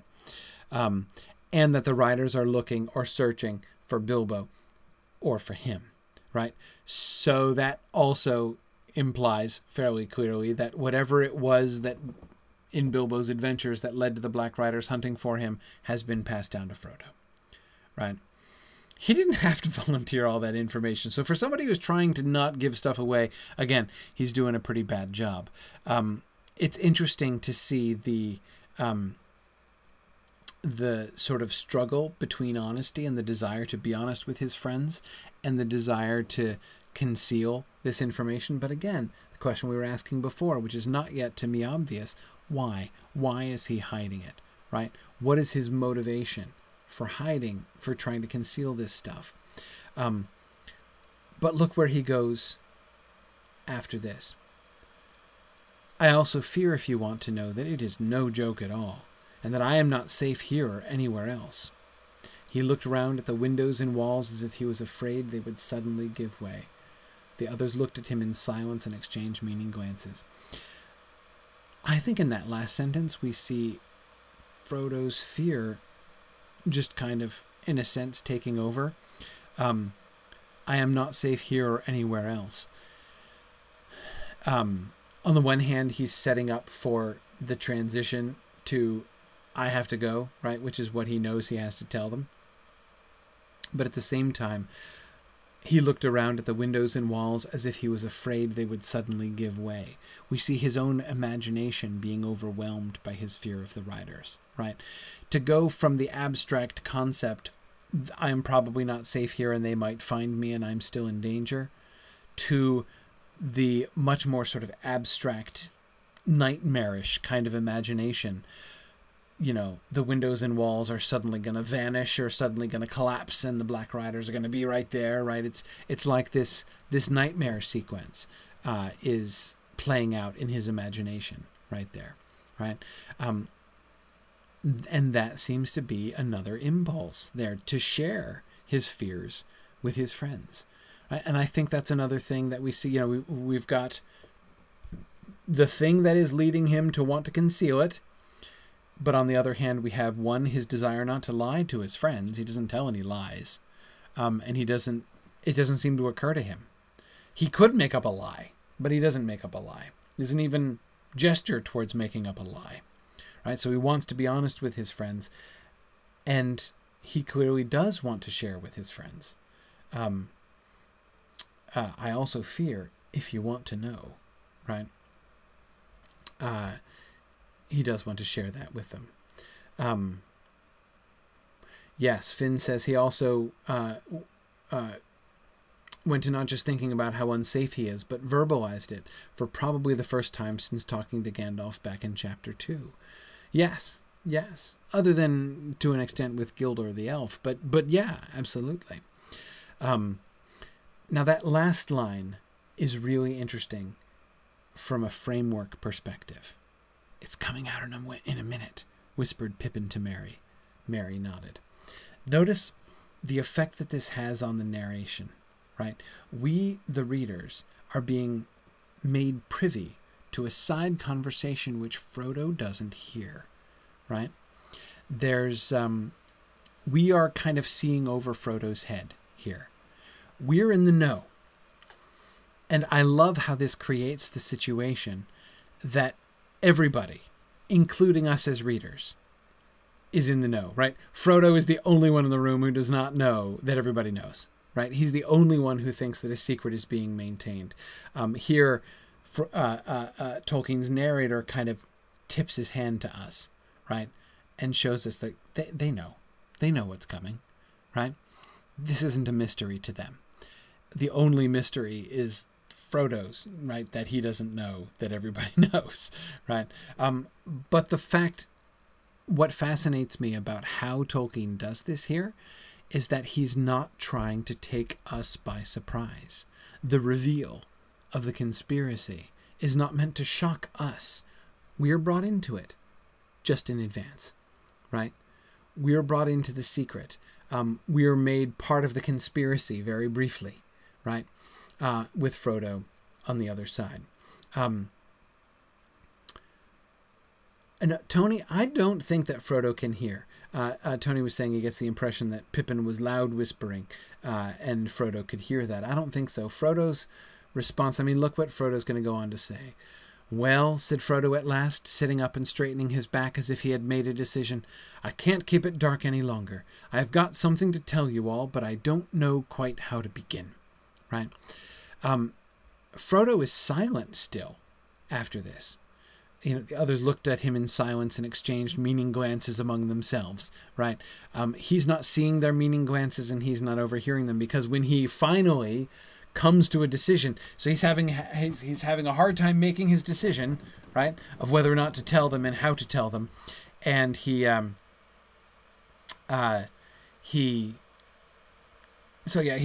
having a hard time making that decision, and it took him a long time to get there. Right? If he had heard them say it's coming out in a minute, he would have clearly said, "Wait, what? What are you talking about? What do you know?" Right? But the way, and he's like, "I can't keep it dark any longer," as if he had succeeded in doing so. Right? I'm going to reveal a secret. I've got something to tell you all. He wouldn't talk that way if he'd heard them. But there's another reason I think this. The sentence before. The others looked at him in silence and exchanged meaning glances among themselves. Right? There, too, we are being made privy. We see the meaning glances. It's like we're peeking backstage at the conspiracy. And again, I think that's really, really cool. Now, interesting. Auruiron? trying to figure out how many syllables are in your name. But anyway, I love Aruiron. I keep putting the R in the wrong place. Aruiron's point that there's a hidden parallel between this and Bilbo's party speech, a measured lead up to announce an abrupt departure from the Shire. Yes, there is a parallel there, right? Frodo intends this to be the surprise, right? He's not going to have a joke at his friend's expense, right? He approaches it obviously completely differently, but yes, that this moment, you know, the decision that Frodo makes, and you know, I've got something to tell you all, you know, I have an announcement, right? Is similar, right? A parallel, I guess you can say. Yeah. Okay, let's see. Yeah, Finn says Gildor's talk makes the point even more important. Frodo knows he can't wait even a day for Gandalf after his talk with the elf. Frodo is now put to the point of, I have no choice. I have to tell my friend something. Yes, Finn, that would seem to have been the cop-out, right? To wait for Gandalf, to get to Crick Hollow and hang out there for a little while longer and see if Gandalf is going to come, right? Because if Gandalf comes, then he can at least procrastinate telling his friends anything. Right, but you're right that he has been deprived of that option when Gildor tells him not to wait even a day. He's got to go immediately. He does not fear the enemy enough, right? But he can't fear it too much.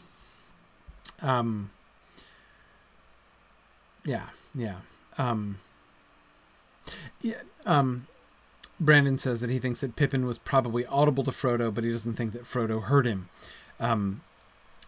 Possibly. Now, how audible Pippin was, I don't know for sure. That Frodo didn't hear him seems to me pretty clear. Yeah, good.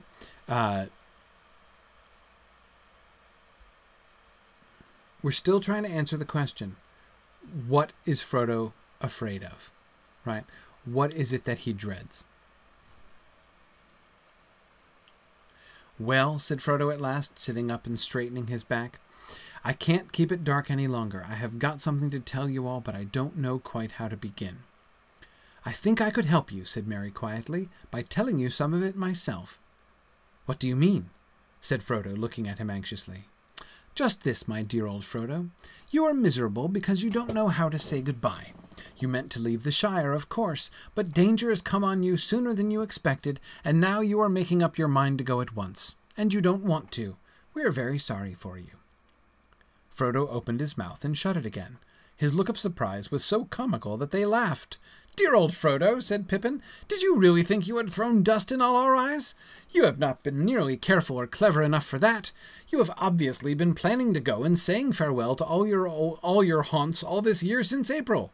We have constantly heard you muttering, shall I ever look down into that valley again, I wonder, and things like that, and pretending you had come to the end of your money and actually selling your beloved Bag End to those Sackville Bagginses, and all those close talks with Gandalf. Okay, we're coming towards the end here. I'm going to stop soon.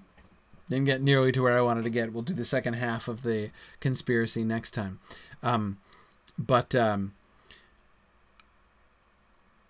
First, look at Merry's interpretation.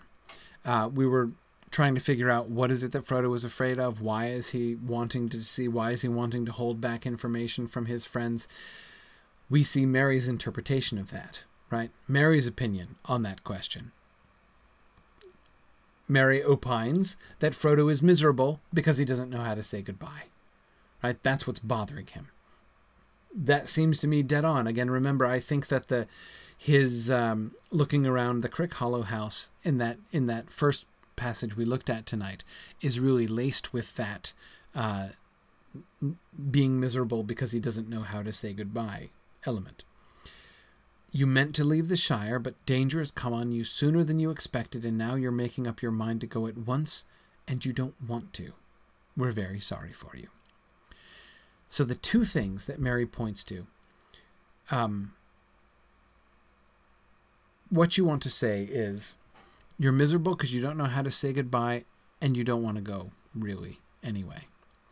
And that's really interesting, because it's perfectly clear that that was not what Frodo was going to say, right? Frodo was not, Mary says, I can help you by saying some of it myself, right? But that was not, I think, any part of what Frodo was going to say. Maybe I don't know how to say goodbye might have been part of what he was going to say, or what he was not saying, or why he was not saying things, right? But that second one is interesting, because here Mary seems to put his finger on something which Frodo does not really sort of admit to himself. Frodo does not seem to be thinking that. I don't want to go, I don't want to go, I don't want to go. He knows that he needs to go, right? He's afraid of the Black Riders and having those kind of nightmare sequences of the walls vanishing and the Black Riders riding in upon him, right? So this is, he knows he has to go. Mary is able here to voice something that he himself doesn't fully understand, right? Or won't acknowledge, really. You don't want to go. We're very sorry for you. Now look at Pippin's emphasis. What does Pippin emphasize that they know, and how they know it? Item. We have caught you saying goodbye to things ever since April, right? It has been perfectly obvious that you're planning to leave the Shire, because you've been wandering around and saying goodbye to everything. Item. You sold your beloved Bag End. You've been pretending that you've come to the end of your money. They know he hasn't really come to the end of his money, right? And they have noted that he's actually gone as far as selling Bag End in order to make that convincing, right? So we know you're leaving. We know that you have like a reason for concealing the reasons why you're leaving, because you made up a fake reason to leave, right? Namely that you've got poor. And C, we can see that it must be really important, because you're willing to go to very great and painful lengths in order to make your fake story believable. So these are all deductions that they have made, could have made, simply from his own actions, right? And all those close talks with Gandalf. Okay, that's the fourth point. So notice this is all within the scope of their observation. These are all things that they could have, perhaps did, in fact, conclude on their own, right? Deductions that they could have made simply from observing Frodo. All those close talks with Gandalf. Since when has he been planning to go and saying farewell to his old haunts, right? Since April, i.e. since Gandalf came, and he had all those close talks with Gandalf, right? So you would shut up talking to Gandalf for, days on end, right? And then after that, you started saying goodbye to everything, and you invented this fake story and even sold Bag End, right? It's clear that something is up. So, in other words, Pippin's first response is not to give away that they have any inside information. And in conjunction with Mary's claim earlier on, Mary seems to be stating the conclusion, which is the result of those individual deductions, right? You meant to leave the Shire. But danger has come on you sooner than you expected. It's clear that you didn't expect the Black Riders, right? You were not on guard against those. You were taken on. Pippin's story shows that you were taken on the hop by that. So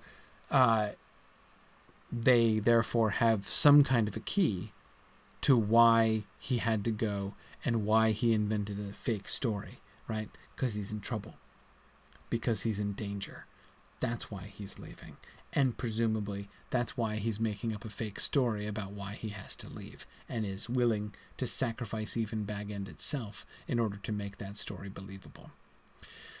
So again, all of these things, at first, are things that they could simply have deduced on their own.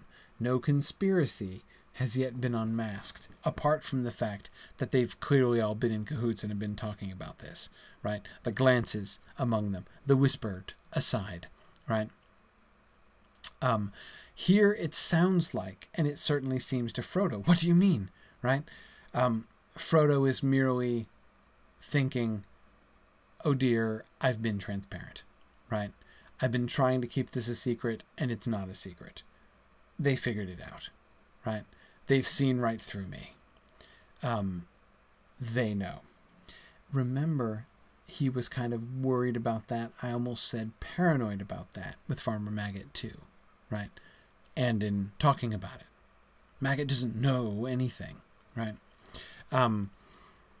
Quick to be sort of suspicious in this way. All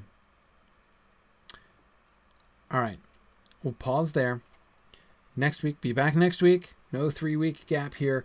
I am probably going to have to, I'm pretty much certainly going to have to skip another week, the first week of July, but I'll be back. I still have several more weeks before that. So next week we'll pick up right here in the middle of the conspiracy and go to the end and to their song, which means you can do some reading ahead. Go to the song that they sing, the song that they've prepared. Compare and contrast that with the original. Go back to The Hobbit, chapter 1 of The Hobbit, and look at the original dwarf song that they've modeled it on, right? Look not only at the song itself, the structure of the song, the content of the song, the focus of the song, but also at the context, that is, the role that that song plays in Bilbo's departure. And then go back to the Hobbit song here in chapter 5, and because we're going to do some comparing and contrasting, right?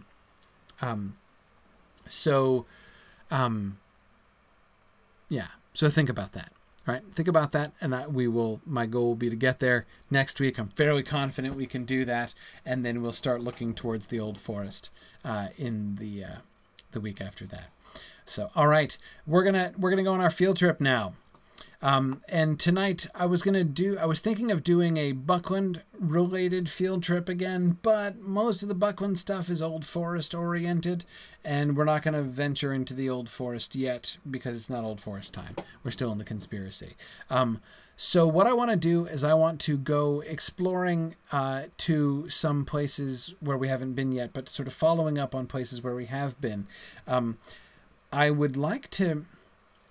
we're not going to have time to see. It's interesting, as you guys know. Many of you have followed the adventures of Grifflet the Hobbit burglar on my Friday afternoon Lotro streams, as I've been going through the quest lines. And Grifflet has been really focused with the kind of blinkered, dedicated focus that Grifflet always has on following the quest lines and the stories, right? That the Lotro folks have built into the game. The thing that I would kind of like to do is look more at sort of a more systematic exploring of the world. We've been exploring different elements in the Shire, and of course, anytime we get to the direct connections and direct adaptations, either of storylines and story elements and story themes from the book that as we're discussing it, or of places in the book that we're discussing, we will look at those things and see what Lotro does with those. But in between times, the thing I want to do is to kind of look at the story of the world.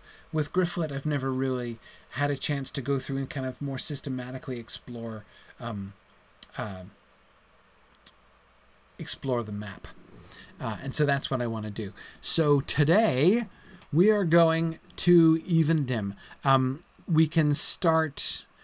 I think I'm just going to end up galloping, but we can. So I'm probably just going to go to Mickle Delving and gallop from there. So those of you who don't have travel points can join me.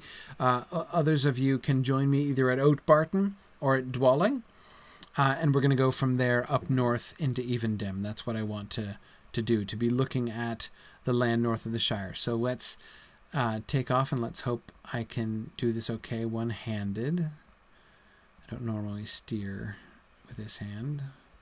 It's always a really sharp corner there. Okay, so we're gonna go further up into Evendim. The Evendim area. We won't get so far as the lake tonight. All right, so let's mount up. Where's my cursor? There it is. All right.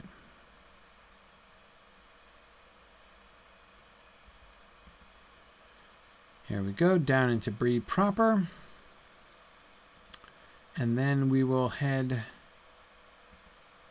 Now, of course, it would be quicker to get there probably from Tinadir, certainly than Mickle Delving. But I don't want to approach from the north. I want to approach from the south.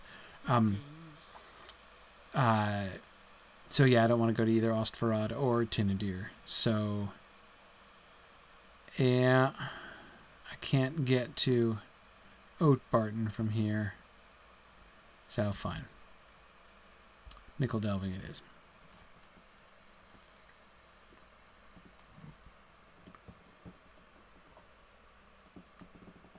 All right.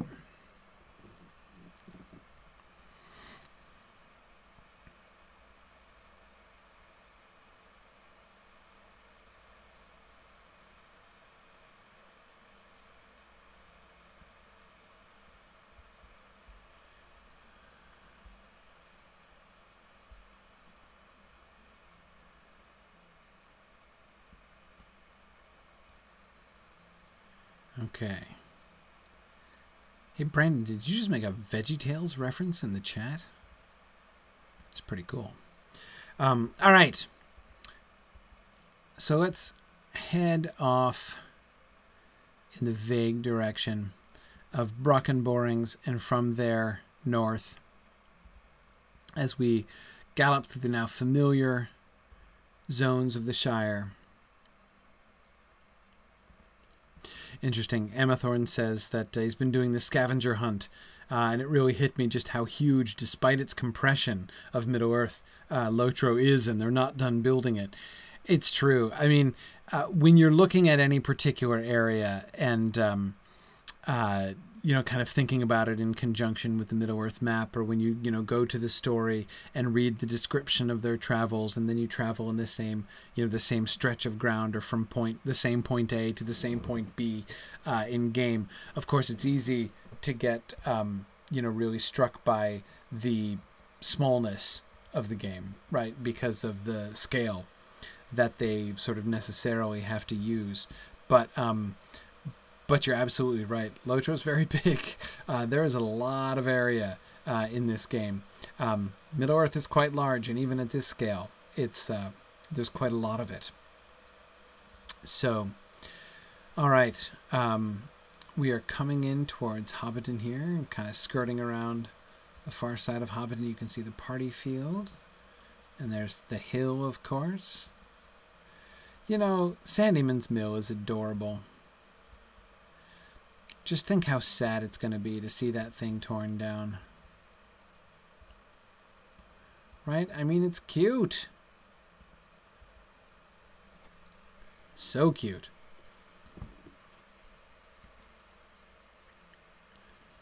Yeah.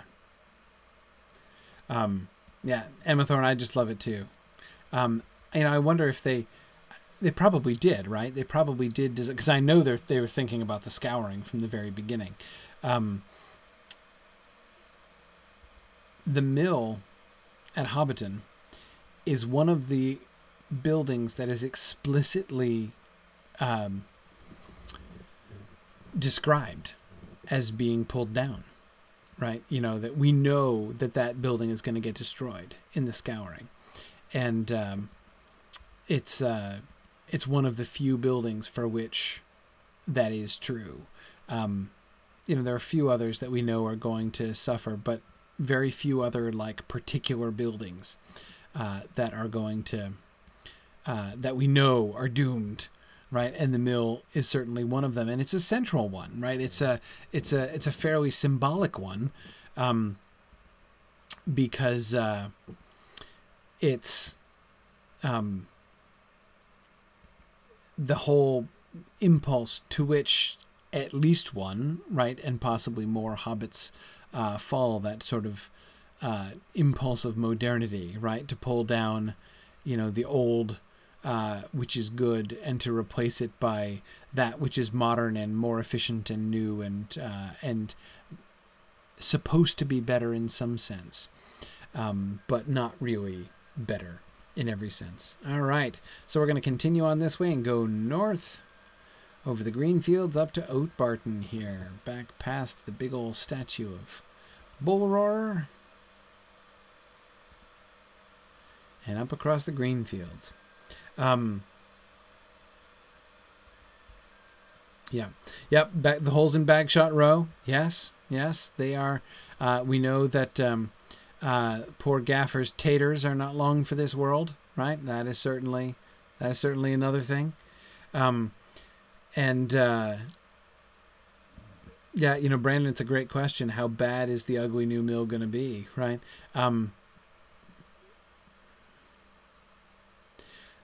I think it's going to be huge. It's got to be a terrible eyesore. And it's heartbreaking to think of, right? But it's one of the things I think that... Think how familiar the... and the party tree, right? I know, right? Tarlonio, I mean, that's so sad to think of.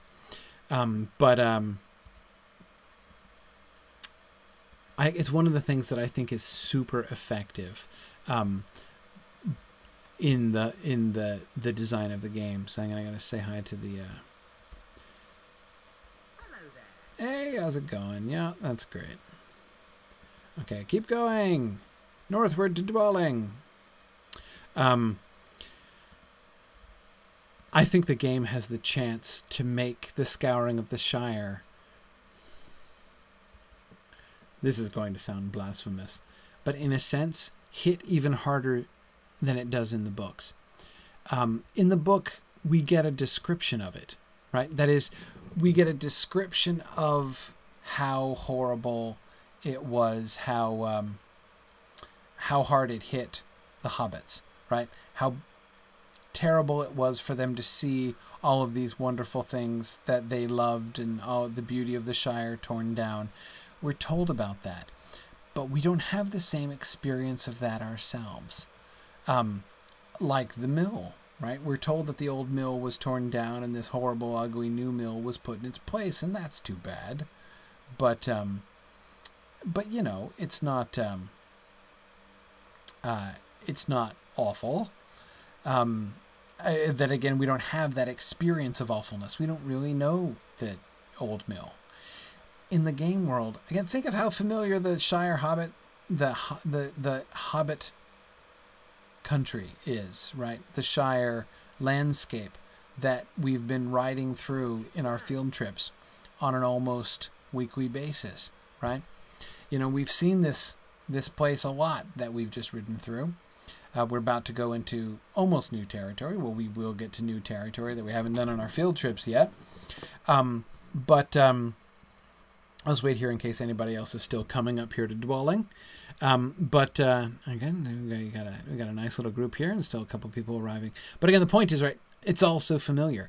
Think about those of you, I mean, Lotro's 10 years old now, right? Some of you have been, you know, immersed in that Shire geography for the last 10 years, right? Are as familiar with in-game Hobbiton almost, right, as the residents of Hobbiton were.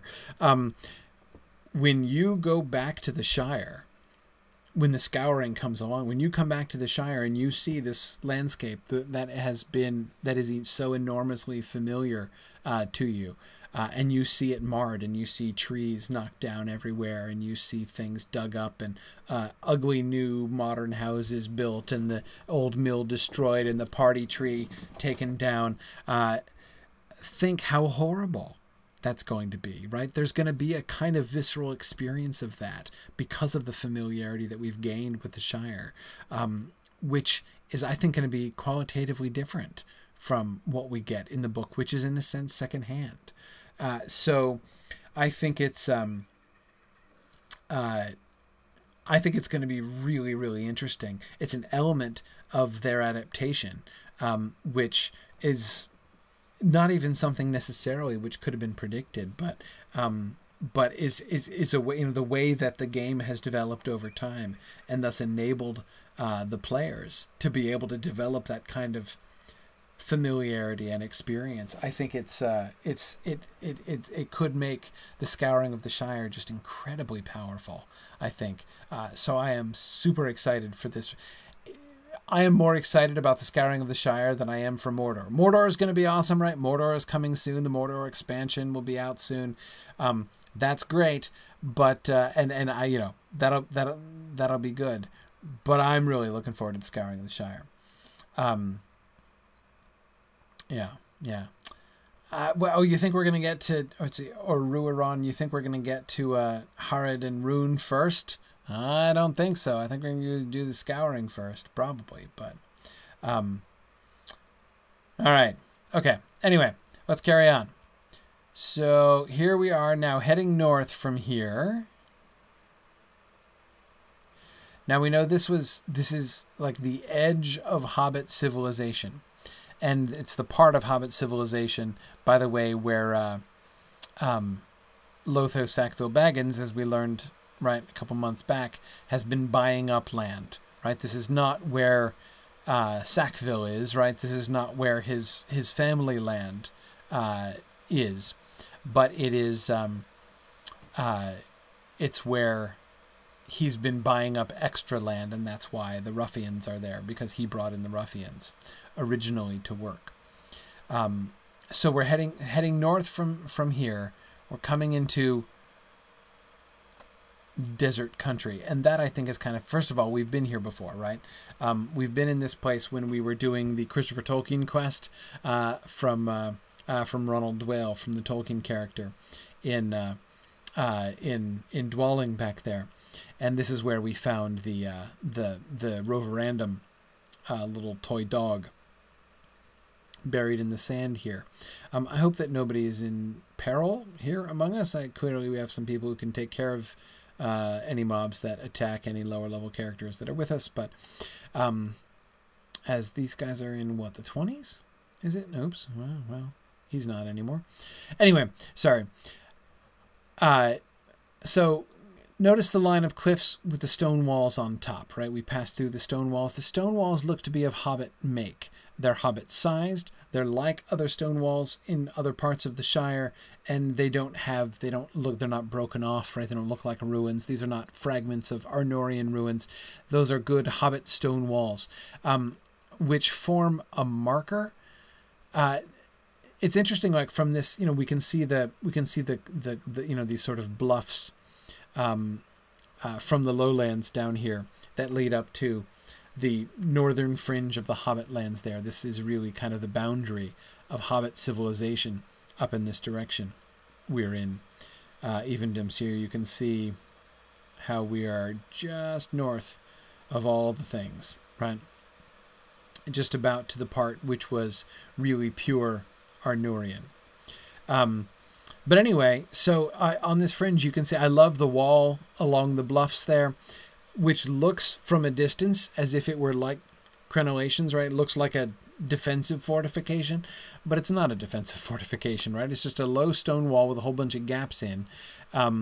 It's designed to sort of discourage livestock from falling off the cliff. It's not designed to keep this at bay, and yet we have this sort of walled barrier, right, of the hills between this and what is like literally a desert, right? The desert wilderness to the north of it. This is remember what lies beyond the borders of the Shire on Shire maps? White spaces, right? And it's like, here it is, right? Here's the white space. This is why the white spaces, there's just nothing interesting up here, right? It's just, you know, well, a bunch of bugs and lizards and sand. Why would any hobbit even come up here, right? You can sort of see that. But when we look around, we see, wait, hang on a second. There is something here, right? There is stuff here, or rather, there is the memory of others who were here. If we look up on the hills that are looking down, so there's the Hobbit Heights, right? But of course the hobbits don't live up on the heights, as is no surprise, right? They live on the plains up here. But when we cast our eyes further up, we can see the remnants of the higher civilization, literally higher in this case, that once lived there. And here we have these Arnorian ruins. And notice the difference between these Arnorian ruins and the Arnorian ruins that we saw and were looking at before down in the Shire, right? We were looking at those towers like the Stock Tower. We were looking at looking between horses' legs here. Let me get to first person view here. Yeah, there we go. We're looking at the Stock Tower, looking at various walls. In other words, it was mostly defensive stuff because the Shire was way down on the sort of close to the southern frontier of Arnor back in the day. That was the edges, right? Here, that's not a fortress. Look at those windows, right? Look at this is just like a little domed thing. This looks like a house, right? Not a castle, not a fortress up on top of that hill. More like a big old Arnorian country home.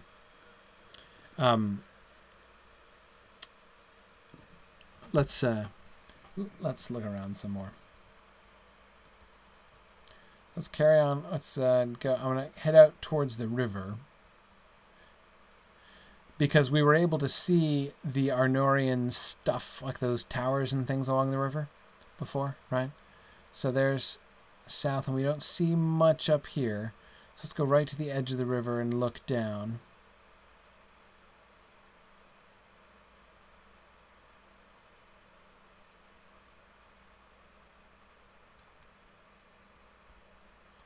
And see this, again, I love the cliffs lining the opposite side, right? Look how, I mean, no hobbit's going to go wandering over there, right? It's like the other side of the world over there, right?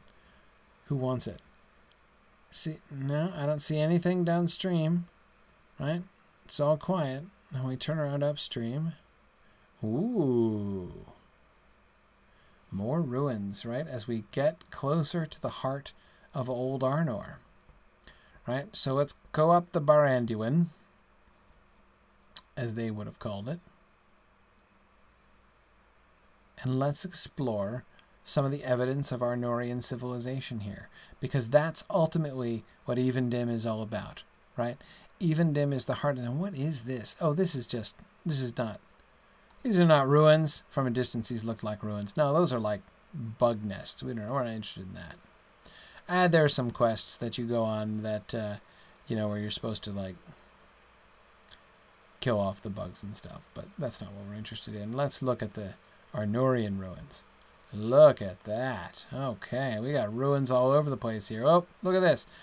Hey, it's a wall. But notice, what kind of wall is this? Not a fortification, right? This might be a couple different kinds of things. Maybe it's part of an old aqueduct or something. Maybe it was part of a hall. But it wasn't a defensive fortification. This was not a frontier wall, right? Look at that window. Look at that. Who would do that?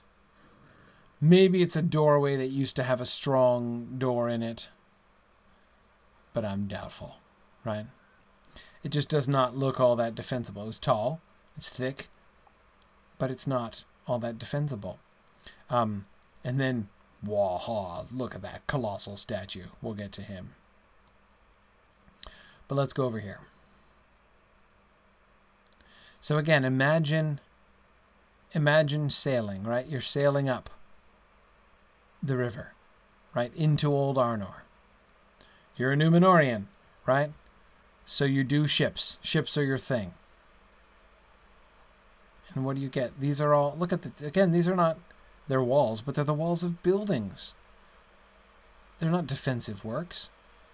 So there were all these buildings all along here. What would these buildings have been? Who knows? Something connected to the river? Certainly right down by the river. Here's another sort of biggish one, right? Now this is Lithost here. Does anyone remember? I've done all these quests. I did the completionist Evendim, but it's been couple years now since I did that. Does anyone recall the story of this place? Okay. This is a great mortality of the bog guardians here of this place. Hey, what are they attacking my horse? That's rude. Again, none of these look to me like defensive fortifications. They look like, what could they be? Warehouses, you know, sort of harbors. Look at this. Again, we have these buildings up on the cliff sides, right? Those would be highly defensible, except they're not defenses. This is a little dome, just like the one up on the hill above Dwelling, right? Look at this big archway. Now, again, you could put a nice gate there, right? And there's there does seem to be a wall around the rest. But what do you think was the purpose of this? A lookout, a trading post, sort of way stop along the river up to Anuminous. If you look at where we are now on the map, you can see, right? See, we're right near the joining of two ways. So another river comes in there from the west, or from the east rather, right? Where did we get that? Oh, right there, right? Yeah. So there's where it comes in. So, again, I'm thinking like trading post or something. Hologro says there is a barracks over there. Yes, yes, there is. And it's a custom house. Right, right, sure. Absolutely. And yeah, there is a... Let's see, where's the ship? There's a sunken ship in here. If we swim across. I forget exactly where it is. Somewhere around here. We can see where a ship went down. But we know that there was somewhere around here. Yeah, there it is. There it is. We know that the Numenorians were great sailors, right? And would have. This is why, again, I was speculating about the Brandywine Bridge, right? And I think, by the way, there is a reference. I had forgotten it. I forgot. Somebody emailed me about this, and I totally forgot. But somebody had emailed me about the reference, because there is a reference of the Bridge of the Stone Bows that they crossed, that Marco and Blanco crossed when they went into the Shire. That the stone bridge, which is presumably the Brandywine Bridge, which did predate the settlement of the Shire, in which case I don't think it could possibly have looked like what the Lotro Brandywine Bridge looks like. Because, again, it's too low. No ship could go under it. And even the fact that it was named the Bridge of the Stone Bows suggests to me that it was a high-arched bridge, looking like a bent bow. Because, again, the Numenorians would have to have sailed ships under it. So I think that their impulse here to have Numenorian trading ships.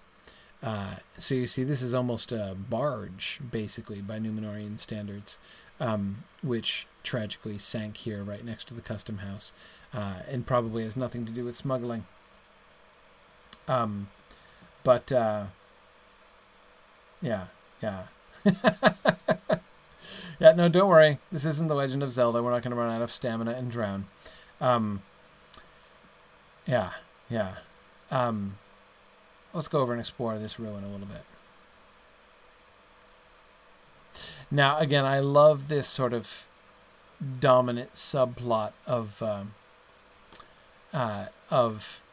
Evendim, that the primary enemies, the primary recurring enemies of the whole Evendim region are these brigands and looters, right? It's a tomb robber. Right? A desperate tomb robber in this case. He's about to get a good deal more desperate. The whole, like the central plot, the central theme of the story of Evendim as they've created it is of the Dunedain and the connections of the Dunedain, trying to preserve the cultural heritage of Arnor. Like the whole thing is this big, like, historical preservation push, right? And you've got the tomb robbers and the people who come here just trying to loot the old Arnorian ruins, knowing that there might be relics here. And again, this seems to me a very, I love this thread, right? I think it's really, really neat because it seems to me to play very true to the world as they're depicting it here. That is to say, on the one hand, you have the remnants of not only an ancient civilization, but a far greater civilization, a civilization in the Númenóreans that was far greater in power and technology than any modern civilization still is. So certainly if you can find anything that they made, right, any of the products of the Númenóreans, that's going to be incredibly valuable and incredibly helpful, right? So that you would have brigands who would try to enrich themselves by looting through the ruins of Arnor. That seems to make perfect sense, right? Given the Third Age situation that has been described, that the Dunedain would want to prevent that, right? Let's prevent the inevitable erosion of Arnor. Let us preserve and respect the memory of Arnor and not let, these unscrupulous people just carry off the stuff. That also makes a great deal of sense, and that they would want to maintain these ruins and these relics, even though there's nothing they can do with them, right? They don't live here. They don't live in the ruins, the Dunedain, right? They can't reconstruct the kingdom, but they can at least keep people from picking over the bones, right, of the ruins. So that's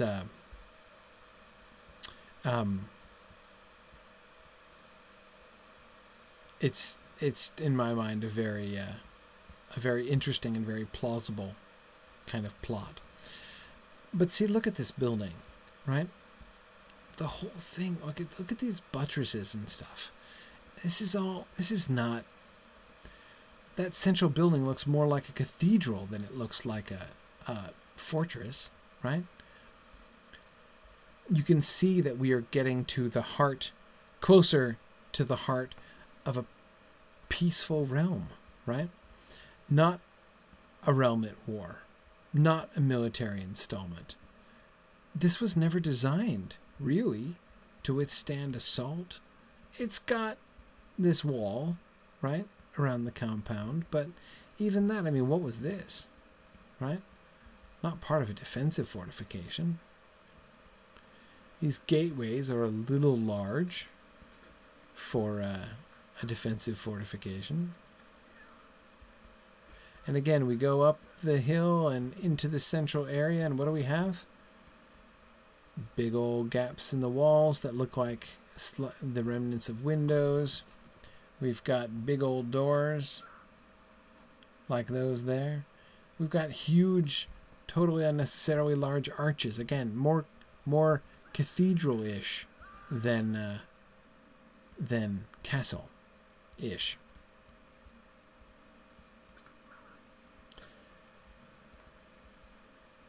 Again, what you get is the glimpse of a piece of not only an older society, but a superior society, right? And look at the brigands squatting here, right? Look at the contrast. Not just with the tent and the crates, right? But the piles of rubbish lying around. The crude campfire with the logs. That's even dim, right? That's what we see. You see what I'm getting at? And this is, I think, it's one of the things that I find so much fun about the Lotro adaptation. Their storylines are great. Their storylines are wonderful fun. And really clever and really interesting, and engage with the story and the themes of the story of the book in really interesting ways. But I love what they've done with the world. They've had a lot of white spaces around the edges of maps, right, that they needed to fill in. And they've done that. They've done that very intelligently and very, very thoughtfully. So in the distance we get this colossal statue. Let's cross the river again. I want a clearer view of the statue. I want to get him right between those trees there. There we go. That thing is huge.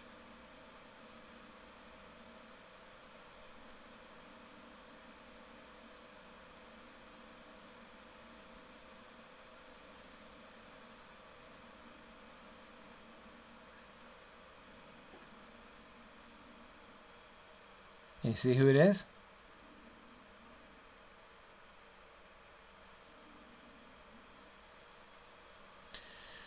Look at the symbol that he's carrying in his left hand. You've got that like crescent thing with the spiky bit on top. It looks like a spear, but I don't think that is a spear.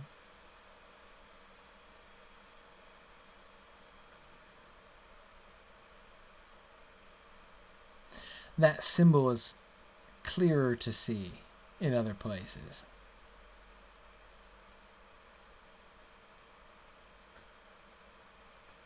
See, look, the shaft ends right down there. Not a spear, doesn't go all the way to the ground.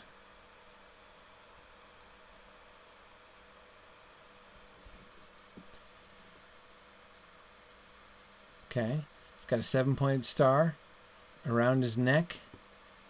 He's got a 7-pointed star bound to his forehead. He has a long beard to suggest venerability and respectability. He has what is not a staff, what is not a spear, but what seems to be a scepter in his left hand, and in his right hand, a broken sword. Right? Elendil. Clearly Elendil.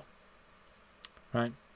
And it's also clear to see that this is a posthumous statue. Right? Obviously, his sword was not broken until he died. So this statue was erected in the after days of Numenor, or of Arnor, rather, in memory of Elendil, emphasizing his age, right? The first king of Arnor of old. His rule, right? The scepter of Enumenes in his hand. His strength, his self-sacrifice with the broken sword, which of course the would have been the right, the shards of Narsil, right? And the Star of Numenor, both on his breast and on his brow. That would be the Elendilmere, right?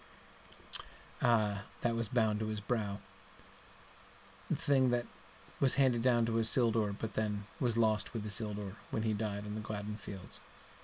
We can see the Baranduin comes around the corner up here by some more of these nice buildings. Look at more of them over here. You see as we get closer and closer to the heart of Evendim, they're all over the place, right? Look how thickly settled this place used to be. And the river flows right between the legs of the statue of Elendil, right? He straddles the river. Elendil himself is the gateway, right? That all ships would have had to pass through in order to come to Enumenes, the city of the kings. Amathorn,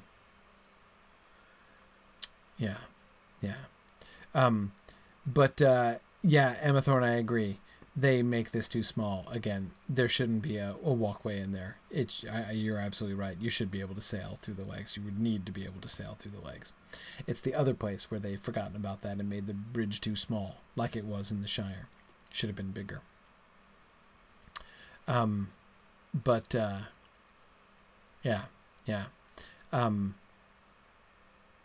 So again, you notice what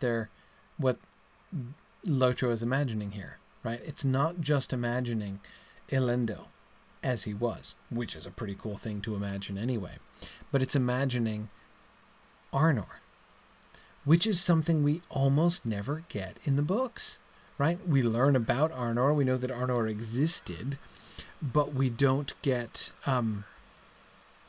you know, we get almost no reference to it. Yeah, somebody help that poor person who's running away from the things. What level are you? Level 9. Yeah, we've got a poor level 9 person who's getting slaughtered, or will get slaughtered if we're not careful. Thanks for protecting the low bees there. Anyway, the kingdom of Arnor in its glory, we sort of hear about. We don't even hear much about it. You can hear about, you know, some in the Tale of Years and in Appendix A, but even there we don't get that many details of it. So here in Evendim, as we come up to near Enuminus, the city whose name we hear, but we never come anywhere close to that in The Lord of the Rings. Even in the appendices, we never really come to Enuminus, right? And so the game gets to imagine, what would that have been like? What would Arnor have looked like at its height? And therefore, what would have survived? And the statue, this colossal statue of Elendil, is one of the favorite things, right? It's... notice how almost uncorrupted it is, right? It's almost completely intact. Who's going to loot that after all, right? And so the idea of the image of Elendil still standing as he is after all this time is a really neat symbol of Enuminus there. All right, well, we're going to end here by the High King's Crossing, which, as I recall, is what this is called. We will come back next time. So next time we may get to work towards the Old Forest, or I might come further north here into Evendim and work towards Enuminus. We'll keep exploring Evendim when we have time in between stuff. But anyway, we'll see about that. So thanks everybody for joining me. Really great to be back with you guys again, and I look forward to having class next week as usual and getting back onto our regular routine. So thanks everybody for joining me, and I will see you guys next week. Bye now.